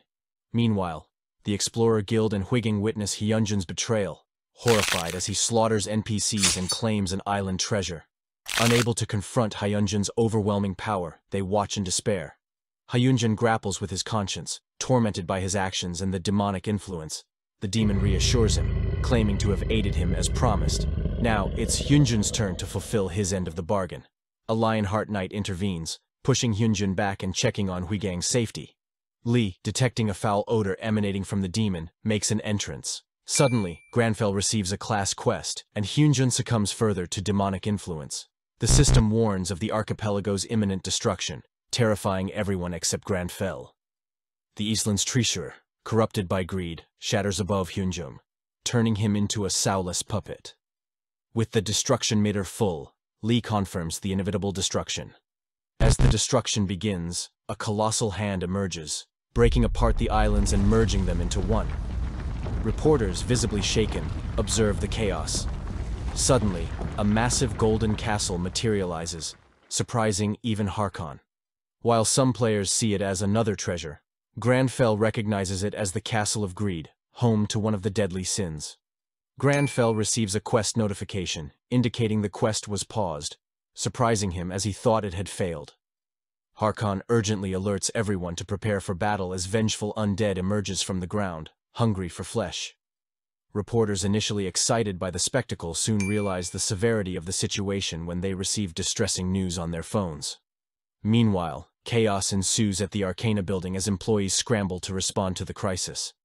Granfell examines the updates, revealing the boss monster Greed to be level 650, with zombies at level 500. While others engage in battle, Granfell finds himself annoyed by the constant barrage of class quests. Despite the daunting challenge ahead, Granfell marches forward, pondering the seemingly impossible quest. He approaches Harkon, questioning whether their previous oath remains valid. Granfell emphasizes the necessity of depending on Harkon in such dire circumstances. Harkon, surprised but determined, agrees to stand by Granfell's side. While Harkon rallies the Lion Knights, Lee grapples with fear. Nevertheless, Harkon reaffirms their commitment to aiding Granfell in defeating the evil threatening the island. Witnessing this resolve, including Hang, they prepare to confront the undead horde guarding the castle. Granfell commands the charge, drawing attention from both the spectators and the Arcana building. Despite the initial shock, the country watches in awe as they witness this legendary moment unfold. As the battle ensues, Granfell and Lee observe the Lionheart Knights' exceptional performance. Lee's mana reserves are in the process of replenishing, allowing them to contribute soon effectively. However, their focus is interrupted when Shrake's guild members pressure him to join the fight. Shrake resists, knowing the futility of engaging in such a perilous mission. The undead rise once more, posing a threat that Granfell struggles to combat with his depleted mana. However, a ray of hope emerges as Leone and Taemin arrive unexpectedly to aid Lee. Surprised by the unplanned assistance, they form a temporary alliance to confront the common enemy. Reporters note the unexpected alliance, speculating on its significance. Meanwhile, Lee questions their intentions, only for Granfell to assert their assistance unequivocally, albeit brusquely. Leone, expressing gratitude, acknowledges their debt to Lee, prompting Granfell's reluctant acceptance of their aid. Chilman tells his brother that seizing this opportunity to impress Lee and grow closer to him is crucial. With shared intentions, they both cast a manic glance at Lee, a matter of indifference to Granfell. As the undead rise once more, the battle recommences, with Taemin summoning his saints for blessings and protection against the relentless foes. Lee worries about his contribution rate being affected, prompting him to boost the Lion Knight's abilities. Granfell approaches Leone, lacking his usual tea to offer her, but demanding buffs for the Lionheart Knights. This surprises Leonie, and Lee apologizes for the brusque request. Unexpectedly, the Gaon Saints bestow blessings upon the knights, inciting frustration from Leonie, and congratulations from Taemin for the swift action. Empowered by the blessings, the knights charge forward with renewed confidence to fulfill their oath. Granfell expresses gratitude to Taemin, promising to remember the assistance. Taemin, eager to provide further aid, offers divine blessings and protections, but Granfell dismisses the notion, rejecting the concept of faith in God. As Granfell walks away, Lee is left embarrassed by the interaction. Meanwhile, Harkon, overhearing Granfell's remark, is surprised, but suddenly recalls his past beliefs and a promise he made to his king long ago. This memory stirs conflicting emotions within him, as dark hands from the castle's doors begin to envelop him in a sinister energy. Harkon reminisces about the past, recalling his commitment to confront the demons threatening their world. Despite his king's loss of faith, Harkon remains steadfast in his belief in God and the necessity of defeating the demons to reconnect with the divine. He leads his knights into battle against the commanding general of the demon army, determined to fulfill his promise to his king. During the brutal battle, Harkon's troops suffer heavy casualties. Despite their valiant efforts, they are abruptly transported to Earth, where they find themselves amidst the chaos of battle-worn soldiers being photographed. Confused yet resolute, Harkon is driven by the vision of his king and his promise to return to him. Consumed by the dark energy, Harkon is compelled by the vision of his king, vowing to become his sword once again and vanquish their enemies. Lee observes Harkon's transformation with astonishment, recognizing the danger of his possession. As Harkon advances, his soldiers question the situation, while Leonie grows increasingly frustrated by the unfolding events. Lee realizes the gravity of the situation, understanding that Harkon's possession poses a significant challenge, likely involving mind control. Amidst the chaos of battle, Lee grapples with the realization that the continent's strongest knight has fallen under sinister influence. In an instant, Harkon vanishes from sight, reappearing behind Granfell, poised to strike. Before he can act, Taemin intervenes, knocking Harkon away and checking on Granfell's well-being. Surprised by Granfell's stern glare instead of gratitude, Taemin faces criticism from his brother Shaman for his excessive force, which leaves Lee in a state of shock from nearly being killed. Regaining his composure, Lee resolves to thank Taemin later, and observes Harkon being pushed back by Enoch, who urges him to awaken and return with them to their king. Enraged by Enoch's remarks, Harkon perceives them as demons and prepares to attack, ignoring pleas from Enoch and Jessica to resist the darkness.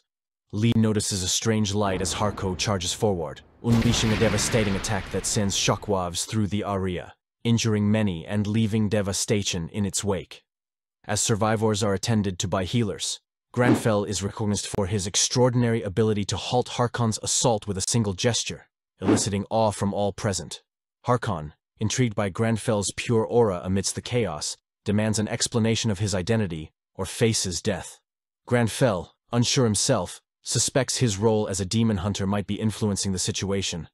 Unable to articulate a response due to shock, Granfell gestures towards Harkon's brooch, triggering memories of their past interactions and Granfell's heroic actions. Realizing Granfell's true intentions, Harkon sees Lee's true form, and is relieved to understand that Granfell is not a threat, but a friend. As Harkon attempts to warn Granfell of the encroaching evil energy, he himself is consumed and transported elsewhere.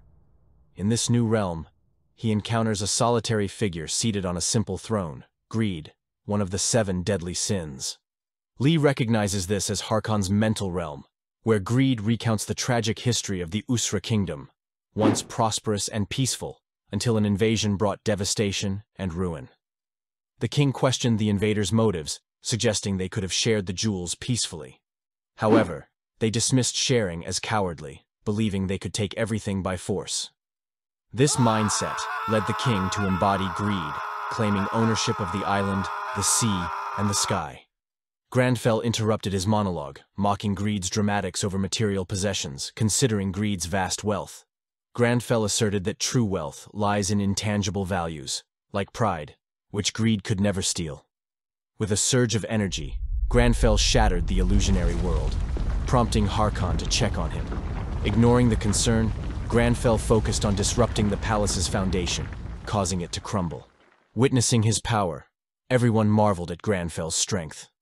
Despite their dwindling mana, Granfell challenged Greed to face him, emphasizing the futility of his wealth and the sacrifices made by his soldiers. Greed, revealing his true form, threatened to turn them all into undead soldiers to guard his treasures indefinitely. As the dark energy enveloped them, Taemin prepared to resist, but Granfell intervened, dispelling the darkness. Defiantly, Granfell declared his resistance to Greed's mind control. Utilizing his upgraded exorcism skill, Granfell protected his allies from further influence. Identifying himself as the last king of the Usra kingdom, Granfell urged Greed to relinquish his hold and atone for his sins. Greed, initially dismissive, realized the futility of his resistance and exploded in defeat. With Greed vanquished, the king of the Usra kingdom surrendered to Granfell, bewildered by his presence. Attempting to communicate, the king found himself drowned out by Granfell's constant level-ups and a hidden quest timer. Despite the chaos, Granfell and the king discovered the broken crown, an item from the Island's treasure.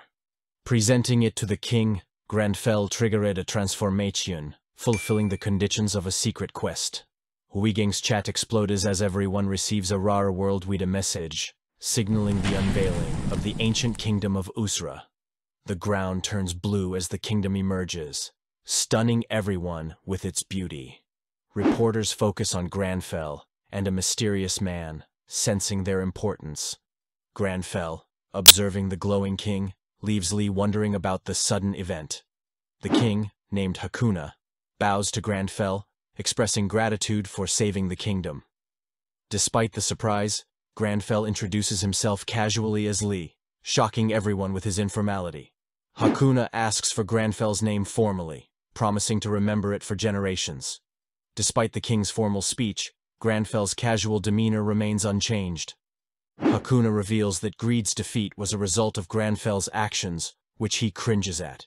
He shares similarities with Harkham's former king, recognizing Granfell's elegance. Wondering why he was rescued, Hakuna expresses his desire to rebuild the kingdom. Granfell, reading a quest window, suggests reconstructing the kingdom to help Hakuna regain his pride. Shrike's guild rushes to the kingdom, driven by greed for profit. Granfell offers to aid in rebuilding, surprising everyone, including Hakuna. Shrike's arrival prompts agreement to assist in reconstruction. As Shrike attempts to befriend Lee, Granfell, struggling to focus, finds his enthusiasm irritating. Despite Harkon's intervention, Granfell ignores him and makes an offer to Hakuna, watched eagerly by everyone, including reporters. Later, at the Berserker headquarters, Leone reads about the collaboration between Gayan and Berserker to rebuild Usra. Harkon stays behind, while Shrike is ridiculed and ignored, leading to laughter among the members. At the Gaon headquarters, Chilman celebrates his brother's achievement, eager to embark on the rebuilding quest. Despite Taemin's reluctance, Chilman is overjoyed, recognizing the significance of the task. Members rejoice not just for the quest but also for witnessing the first kingdom to emerge since Arcana's reality update. Once the reconstruction of the kingdom is complete, its value will skyrocket. Many people, including Shri, are eager to establish connections with the kingdom due to its significance as the world's first national-scale update. Additionally, the kingdom boasts abundant resources, enhancing its potential. Those who accumulate enough influence and affinity with the kingdom may even earn noble titles after the reconstruction. In another location, numerous players rush towards Lee, each motivated by their own reasons, primarily greed. Lee evades them by hiding in a nearby wall, feeling utterly exhausted. He contemplates whether to take a nap at the Mag's Tower instead. Suddenly, Jesse appears before him, startling Lee but leaving Granfell unfazed. Jessie clumsily practices a Korean greeting she learned, which Granfell appreciates despite his fatigue. He invites her to sit down, apologizing for lacking tea, as rocket shipping to the Mag's Tower is unavailable. Jessie offers to protect him from potential danger, but Granfell, feeling even wearier, urges her to get to the point. Jessie begins discussing the magic Granfell used, causing his exhaustion to deepen as her words blend together. As Lee drifts into sleep, Jessie notices his discomfort and adjusts his hair. When Granfell awakens, he questions whether their conversation was a dream, but finds a letter left by Jessie. Despite feeling rude for falling asleep, Granfell realizes that the Marcello research quest has appeared. signaling a new challenge to convince the senior mages. Although Granfell expected a test upon entering the mag's tower, he wonders why it occurs when they are both exhausted. After resting briefly, Marcello arrives, expressing his purpose to Granfell, who anticipates the need to prove himself. Meanwhile, senior mage Bella Ucia doubts Lee's qualifications, believing he cannot bypass the 3-tier ceiling magic, protecting the room. Bala eagerly awaits Lee's failure, but to her astonishment, he effortlessly breaks through the magic barrier, surprising everyone present. Granfell, sensing trickery, confronts Balia, who realizes her mistake. As they awaken from their brief slumber, Lee decides he needs immediate rest. Granfell warns the mages that their games will not be tolerated in the future. Despite Balia's amusement at Granfell's dismissal of the spell, the mages acknowledge that 3 out of the 20 have accepted Lee. They both feel that the number of senior mages accepting Granfell is fewer than expected. But it's all right since they are all highly skilled in their respective magic disciplines. Having 3 senior mages acknowledge him just for opening a door is considered a decent achievement. Besides, Granfell, being a demon hunter, isn't in a hurry to impress these individuals. As they contemplate sleeping, a magical parchment bearing Marcello's face appears, summoning Granfell. Marcello explains that it's a useful messaging tool used by mages, allowing them to communicate by speaking to the parchment. Though hesitant, Granfell eventually speaks into the parchment, only for Marcello to joke about the proximity, causing Granfell to accidentally drop it in the garbage. Marcello apologizes for the prank, expressing disapproval of the Crystal Hall incident. He clarifies that head mages must continually prove themselves, regardless of their magical prowess. Granfell, accustomed to such tests, reassures Marcello, who worries about being underestimated. Granfell's response, however, follows a predictable pattern that Lee finds cringe. He emphasizes that underestimation motivates him to prove himself, while overestimation drives him to surpass expectations. Marcello expresses regret for not addressing Granfell in person and resolves to visit immediately. Lee despairs at the prospect of further delay to his rest. Granfell muses that they'll only get to sleep when they're dead. Despite being a beginner mage at level 226, far below the senior mage's level of at least 600, Granfell refuses to succumb to despair.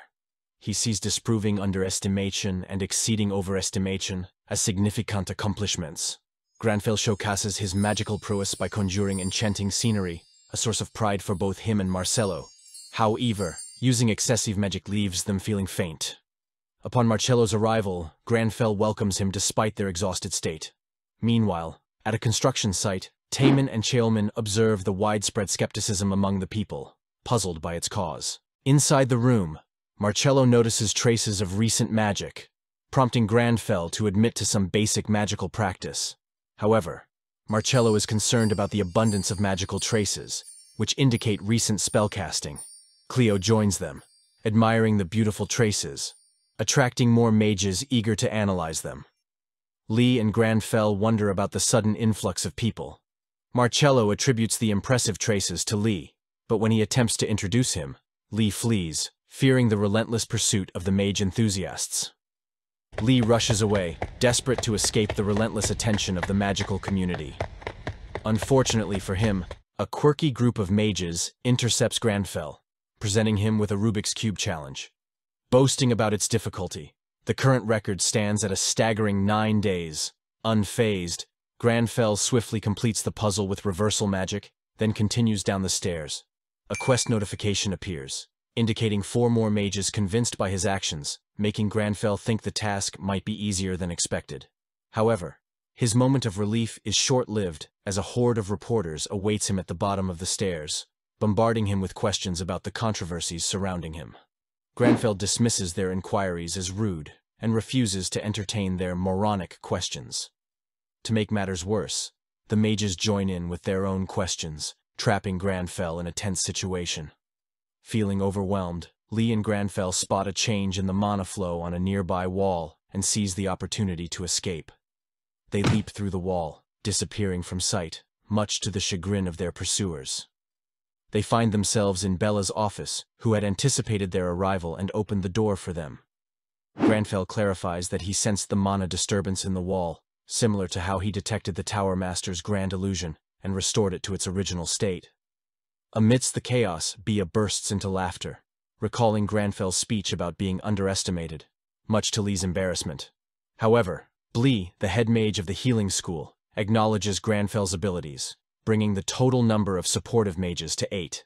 Finally returning home, Lee reads the reports about him, relieved to find them filled with baseless gossip.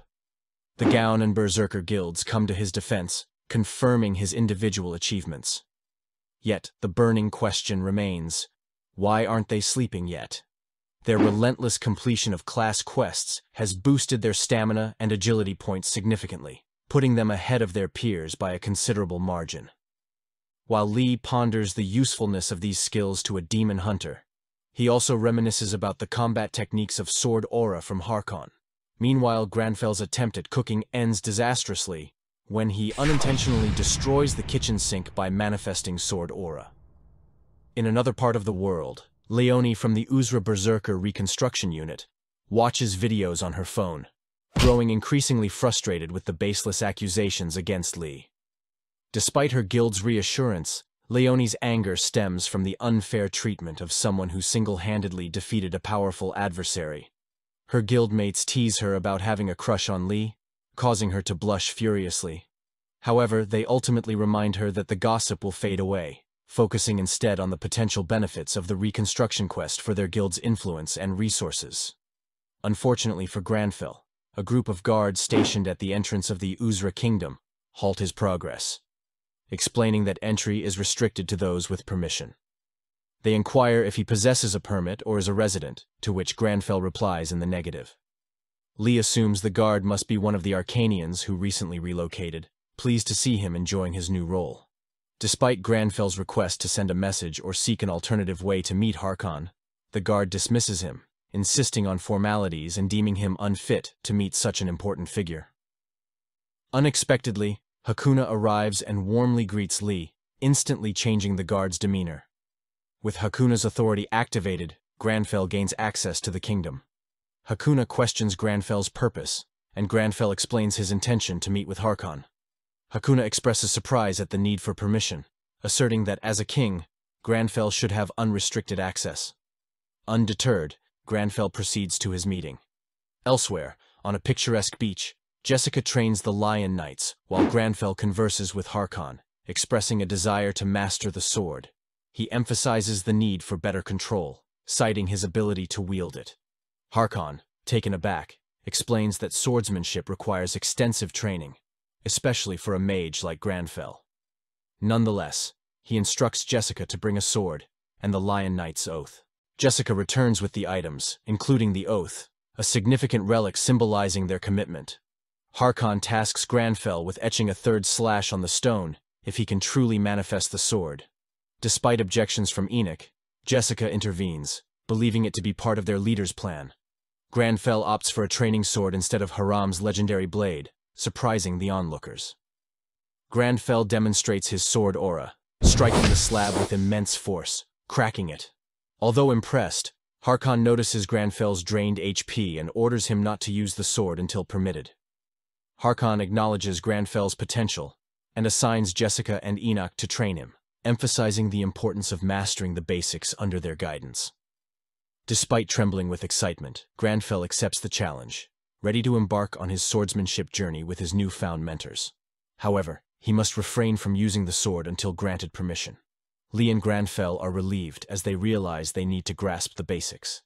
Granfell begins basic training, much to Enoch's discontent, who sees no reason for a mage to learn swordsmanship. However, he respects the captain's authority and refrains from interfering. Jessica, the instructor, warns the trainees of the rigorous training ahead and sends them to change into training attire.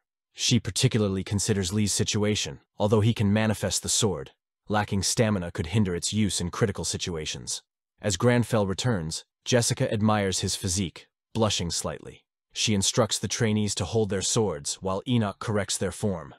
Since most trainees are novices, they pay little attention to Granfell. Reflecting on Harkon's swordsmanship during their duel, Granfell grasps the technique and unleashes a powerful strike, leaving everyone astonished. Enoch queries his method, and Granfell attributes it to mimicking Harkon's style. Impressed, Jessica acknowledges Granfell's extraordinary talent, realizing he is not merely lucky, but a true genius. Observing from afar, Harkon recognizes Lee's potential and resolves to guide him through his talents. Meanwhile, Hakuna, concerned about Lee's well-being, orders the removal of sand from the beach to prevent respiratory issues. He then arranges for trees to provide shade, demonstrating his care for Lee's health. Inspired by Hakuna's compassion, Harkon joins the training, shedding his armor to participate as a new recruit. To alleviate pressure, Harkon invites Lee, Jessica, and Enoch to join. Lee warmly accepts, causing discomfort for Jessica and Enoch. Despite the awkwardness, they persevere through the session.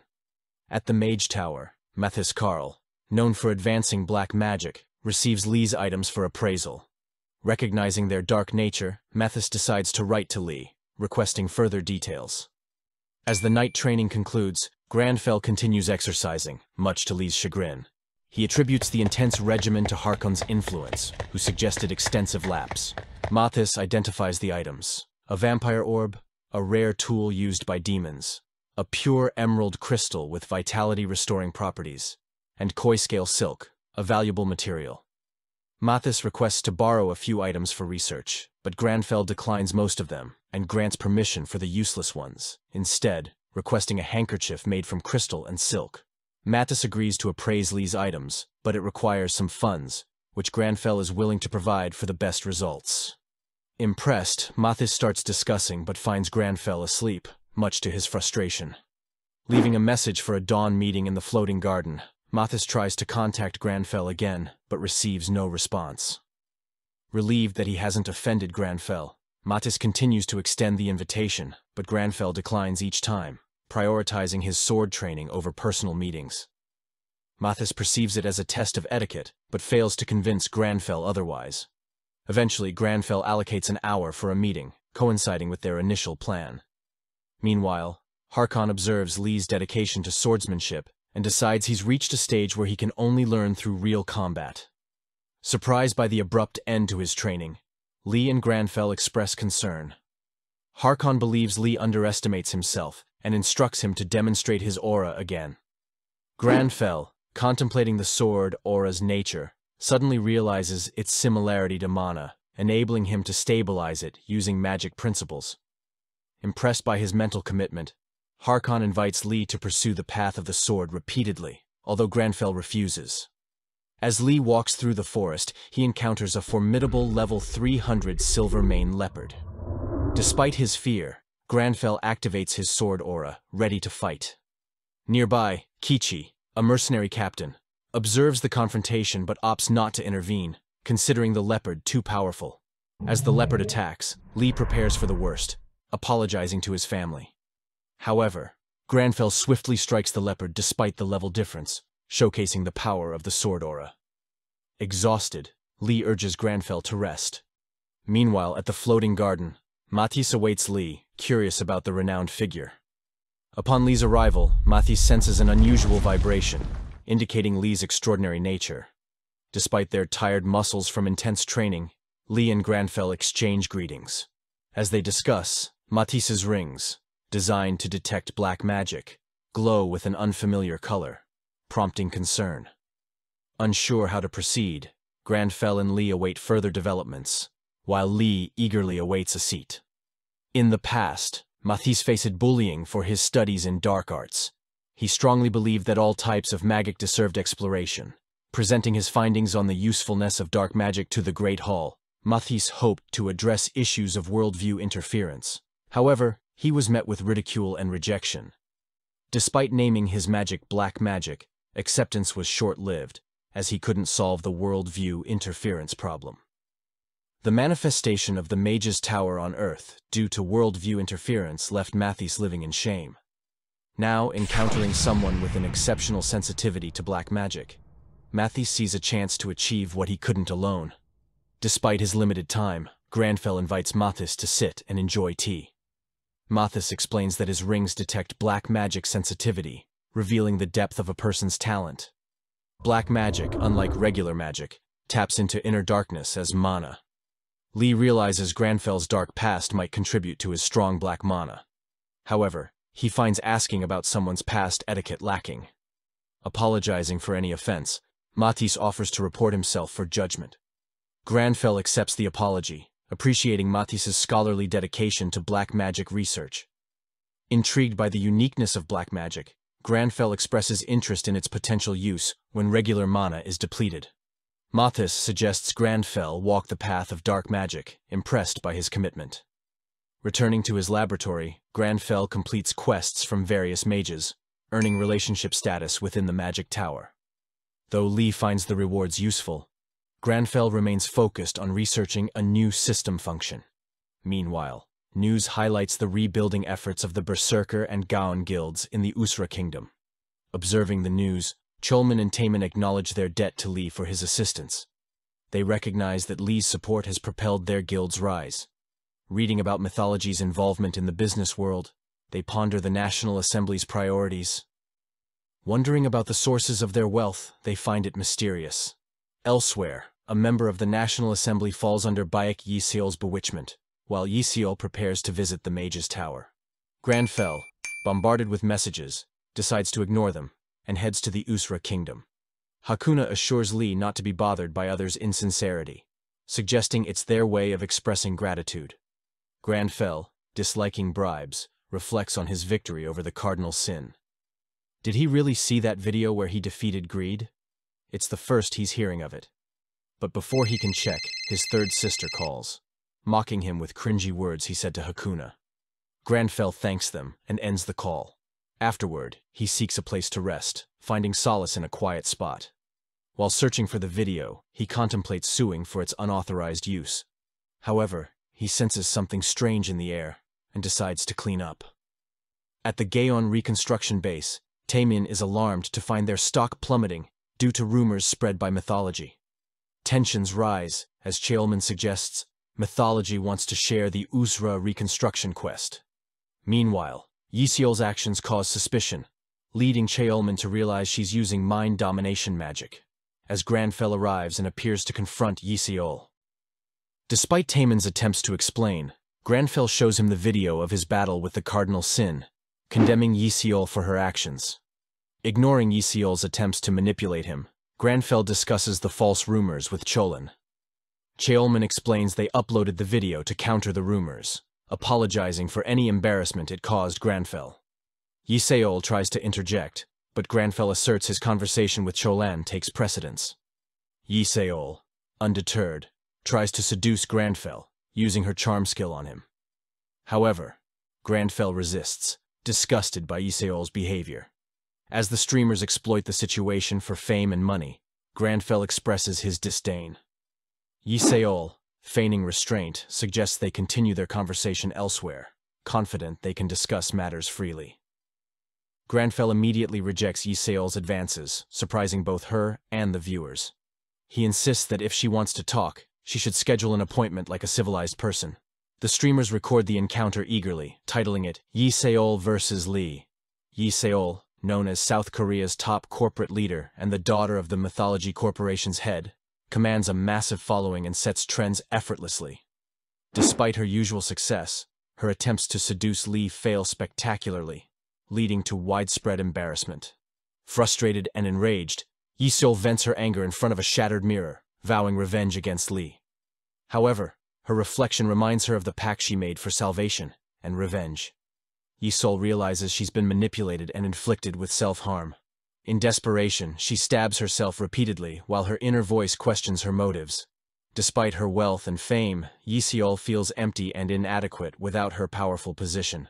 As Yiseol's inner turmoil intensifies, she realizes she's not in control, and confronts her fear of being alone. In a desperate act, she stabs herself in the stomach, seeking solace in revenge against Lee. After leaving her apartment, she absorbs energy from a guard, returning to her original form. Meanwhile, Granfell relaxes at his Usra home when his natural enemy skill alerts him to an intruder. He sarcastically comments on the rudeness of sneaking into someone's home, uninvited, but welcomes the unexpected visitor nonetheless. Lee waits patiently, assuming it's safe since even demons wouldn't dare to visit at such a late hour. Suddenly, the succubus enters through the window, congratulating Lee on his vigilance. Granfell questions her lack of manners as she apologizes for her forgetfulness. Granfell gazes deeply at the succubus, but senses that the real Yi Seol is no longer present. He speculates that she might have perished, possibly from shock-induced self-harm. The succubus mocks Yi Seol's demise, attributing it to her own foolishness and insignificance. Yi Seol's troubled past is revealed, marked by media ridicule, bullying, and the loss of her mother to suicide. Despite her hardships, Yi Seol's father reluctantly took her in, but his harsh words further wounded her. The succubus laughs maniacally, finding Yi Seol's tragic history amusing. Yi Seol's life as a player was one of obedience, driven by a desperate desire for acceptance and love. However, her attempts at revenge and repayment ended in failure, highlighting her naivety. Granfell's demeanor shifts as he commands the succubus to silence her disrespectful laughter. He admonishes her arrogance and dismisses her as prey. Lee finds himself transported to a scene from Granfell's past, witnessing moments of familial bliss and devastating loss. He empathizes with Granfell's anguish and understands his vow to eradicate demons. Granfell confronts the succubus, condemning her for mocking human pride and resilience. Unable to defend herself, the succubus submits to her fate, acknowledging the weight of her sins. With a decisive blow, Granfell ends her existence. Yi Seol, now returned, weeps at Granfell's words, prompting him to suggest she leave and find solace elsewhere. Exhausted, she falls asleep, leaning on him. Granfell, noting her lack of injuries from the succubus's actions, concludes that she must be simply fatigued. He arranges her comfortably before the door bursts open, revealing lion knights who mistake the situation, assuming Granfell and Yi Seol are having a romantic encounter. Despite his attempts to explain, the misunderstanding persists, leaving both Granfell and Lee drained. Amidst the confusion, Granfell receives a new clash quest, feeling apprehensive about it. Meanwhile, an update introducing the northern city Frost is announced, met with enthusiasm from players and streamers alike. The prospect of exploring Frost's vast shops and accommodations excites everyone, signaling positive anticipation for the new update. Lee feels a growing sense of unease upon receiving a class quest related to Frost and the Demon King present in it. He urges Granfell to warn others on the forums, but Granfell dismisses the gravity of the situation. Demon Kings are formidable adversaries for demon hunters, as Granfell recalls from his training days. He emphasizes the importance of preparation and study to face such powerful foes.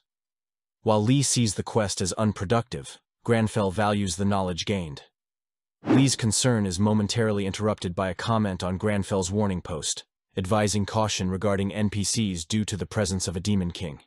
Despite the warning, Lee reassures himself that Frost is a safe, bustling city, where even a Demon King would struggle to cause harm. However, embarrassment soon overwhelms him, and he succumbs to shame. A bird bearing a delivery from the Mage's Tower interrupts their discussion. Lee receives items he had long requested, including a ring that regenerates HP when attacked, and a handkerchief enhancing fire affinity and evasion. Overwhelmed by their quality and likely cost, Lee worries about payment and his financial future. Unlocking the aesthetic stat, Lee adjusts his points towards luck while Granfell explores the items further. Their class quest is postponed due to a prior task at the Inazuma Guild, where the main player faces criticism for the guild's poor performance against Gaon. The guild leader vows to rectify the situation, emphasizing the need to strengthen their influence in Frost, despite uncertainties surrounding its safety. The decision to withhold entry to Frost prompts speculation and rumors.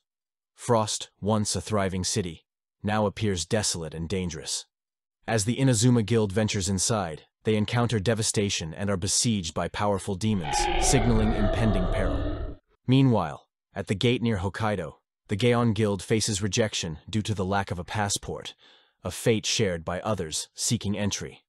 Inside Frost, the Inazuma Guild confronts grim scenes of death and demonic attacks, highlighting the city's transformation into a perilous realm. The revelation of Frost's dire condition underscores the urgent need for action and the impending threat to all who dare to enter. A few hours before the assault on Inazuma, Yi Seol wakes up in Lee's room at Yusra and freaks out upon realizing that she is still alive. Upon noticing that she is in Lee's room, she starts worrying if she has caused him trouble, because not only he had to save her life, but to let her rest on his bed. Lee reads a status window telling him to reclaim the burning frost that's been overtaken by demons, and the insufficient gauge will cause failure. Lee isn't able to see any gauge, so he believes that a gauge will show up once he enters frost. Hoyeol shows her gratitude to Lee for saving her life and offers to repay her in any way. Lee takes out the manufacturing fee envelope and plans for Hoyeol to pay for the manufacturing fee. However, when he opens the envelope, he finds out that the manufacturing is free. Harkon and King Hakuna show up in Lee's room to discuss a concerning matter. Harkon teases Lee upon seeing Hoyeol in his room, while King complains about Hoyeol intruding into Yusra without permission. King grants Lee permission to handle the situation related to Hoyeol himself, and Lee asks her to return to her home. Hoyeol is impressed that not only Lee is strong, but even King Hakuna and Harkon speak formally to him. Lee asks Hoyeol for a favor for Yusra, which she easily agrees. As Hoyeol contemplates her next meeting with Lee, a class quest notification window shows up, prompting Lee to decide to leave urgently. King Hakuna and Harkon are shocked to see Lee leaving somewhere in the middle of the night and ask for the reason for his sudden departure. Lee reveals to them that there is a demon king in Frost, shocking everyone in the room. Meanwhile, Taemin gets furious for not getting permission to enter Japan. He worries about Hisagi's safety because he hasn't returned from Frost yet. Lox approaches the soldiers blocking the border and tells them that their action violates the AAU agreement. Soon the soldiers receive a call and break the formation of guarding the border. Hisagi loses his men one after another and fears a total annihilation of his guild, when suddenly Lee, with Harkon and Taemin, show up for help. Harkon's knights appear behind Lee, and soon a fight ensues between the knights and the demons. When Lee watches a large amount of demons present in Frost, he acknowledges that he could have died had he come along to fight the demons. In a flashback from a few hours earlier, Lee wants to hurry and go to Frost to help Inazuma, but King Hakuna and Harkon stop him, warning him about a potential life threat. King Hakuna shows his desire to gather a unit to support Lee, but since Lee is in a hurry, Harkon once again vows to become his sword and accompany him to Frost. By looking at Lee's resolve and anger toward demons, he is compelled to assist Lee till the end. Back to the present in Frost, Hisagi sees Lee with Harkon, and Taemin tells him that he should be thankful to Lee since he ordered the rescue of the survivors as an utmost priority. Harkon's knights defeat all the demons in front of the southern wall of Frost Castle, leaving the action in the hands of Lee, who is going to do something extraordinary as usual. He suddenly raises his hand filled with mana, and through his beautiful light magic, destroys all the gates of the castle. Lox now thinks that Lee is a monster to hold such power, and also acknowledges his superiority over him. As soon as the castle gates open, everyone gets a siege assault quest window that holds a mission to recapture Frost, since it has fallen into the hands of a demon king. Lox tells his guildmates that this is a field quest that will guarantee them valuable contribution points. He opts to go for the western gate, thinking that the southern gate is already occupied by Lee. Meanwhile, Harkon is stunned to witness another of Lee's displays of power and sweats like a horse upon watching all the gates of the castle destroyed in an instant. Harkon wants Lee's permission to fight on the front line while charging into the castle, but Lee stops him, stating that he feels something ominous inside the castle, as an unpleasant energy coming out of the castle is getting thicker and thicker. Taemin does the same, but before Lee is able to warn him, he rushes toward the southern gate, where multiple demons are waiting to ambush him. Demons suddenly appear coming out of the gate and capture Taemin, dragging him inside the castle when Jessica suddenly frees him from the clutches of the demons. Taemin notices that Jessica holds a similar technique to his own, which is based on the barbarian class. Soon, Taemin and Jessica are surrounded by more demons, which are then neutralized by Kichi and her unit that were sent to help Lee as a backup from King Hakuna. With this unexpected help, Harkon joins the fight while Kichi's unit transfers all of their contribution points to Lee, which shocks him. Kichi greets Harkon thinking he is the commander, but when she learns that Lee is leading the whole assault, she contemplates getting closer to Lee and gets to his good side for ulterior motives. However, as soon as she sees Lee's face, she realizes that he is the same person she left at the mercy of a dangerous level 300 monster, without helping him. The broadcast announces the locations of all the main guilds on 4 of the castle walls. Unified, under the Heaven Guild, is fighting the Eastern Gate, Berserker Guild is fighting the Northern Gate, Lox is fighting at the Western Gate, while Lee, Harkon, Gaon, and shadow mercenary troops under Kichi's leadership are fighting at the southern gate. Lee finds shadow mercenary troops very helpful and starts developing high regard for them, while Kichi appears scared of the fact Lee might recognize her. A shadow mercenary mage Alkari looks for potential traps inside the castle and warns Lee not to enter via castle gates because of the presence of deadly traps potent enough to kill a dragon. Jessica declares she knows a secret entry to the Frost Castle, which is a large underground evacuation shelter. She predicts a large number of survivors present there. Since Taemin is also a barbarian class like Jessica, he also lends his hand in entering the castle, while Lee sees the gauge of survivors depleting in his status window.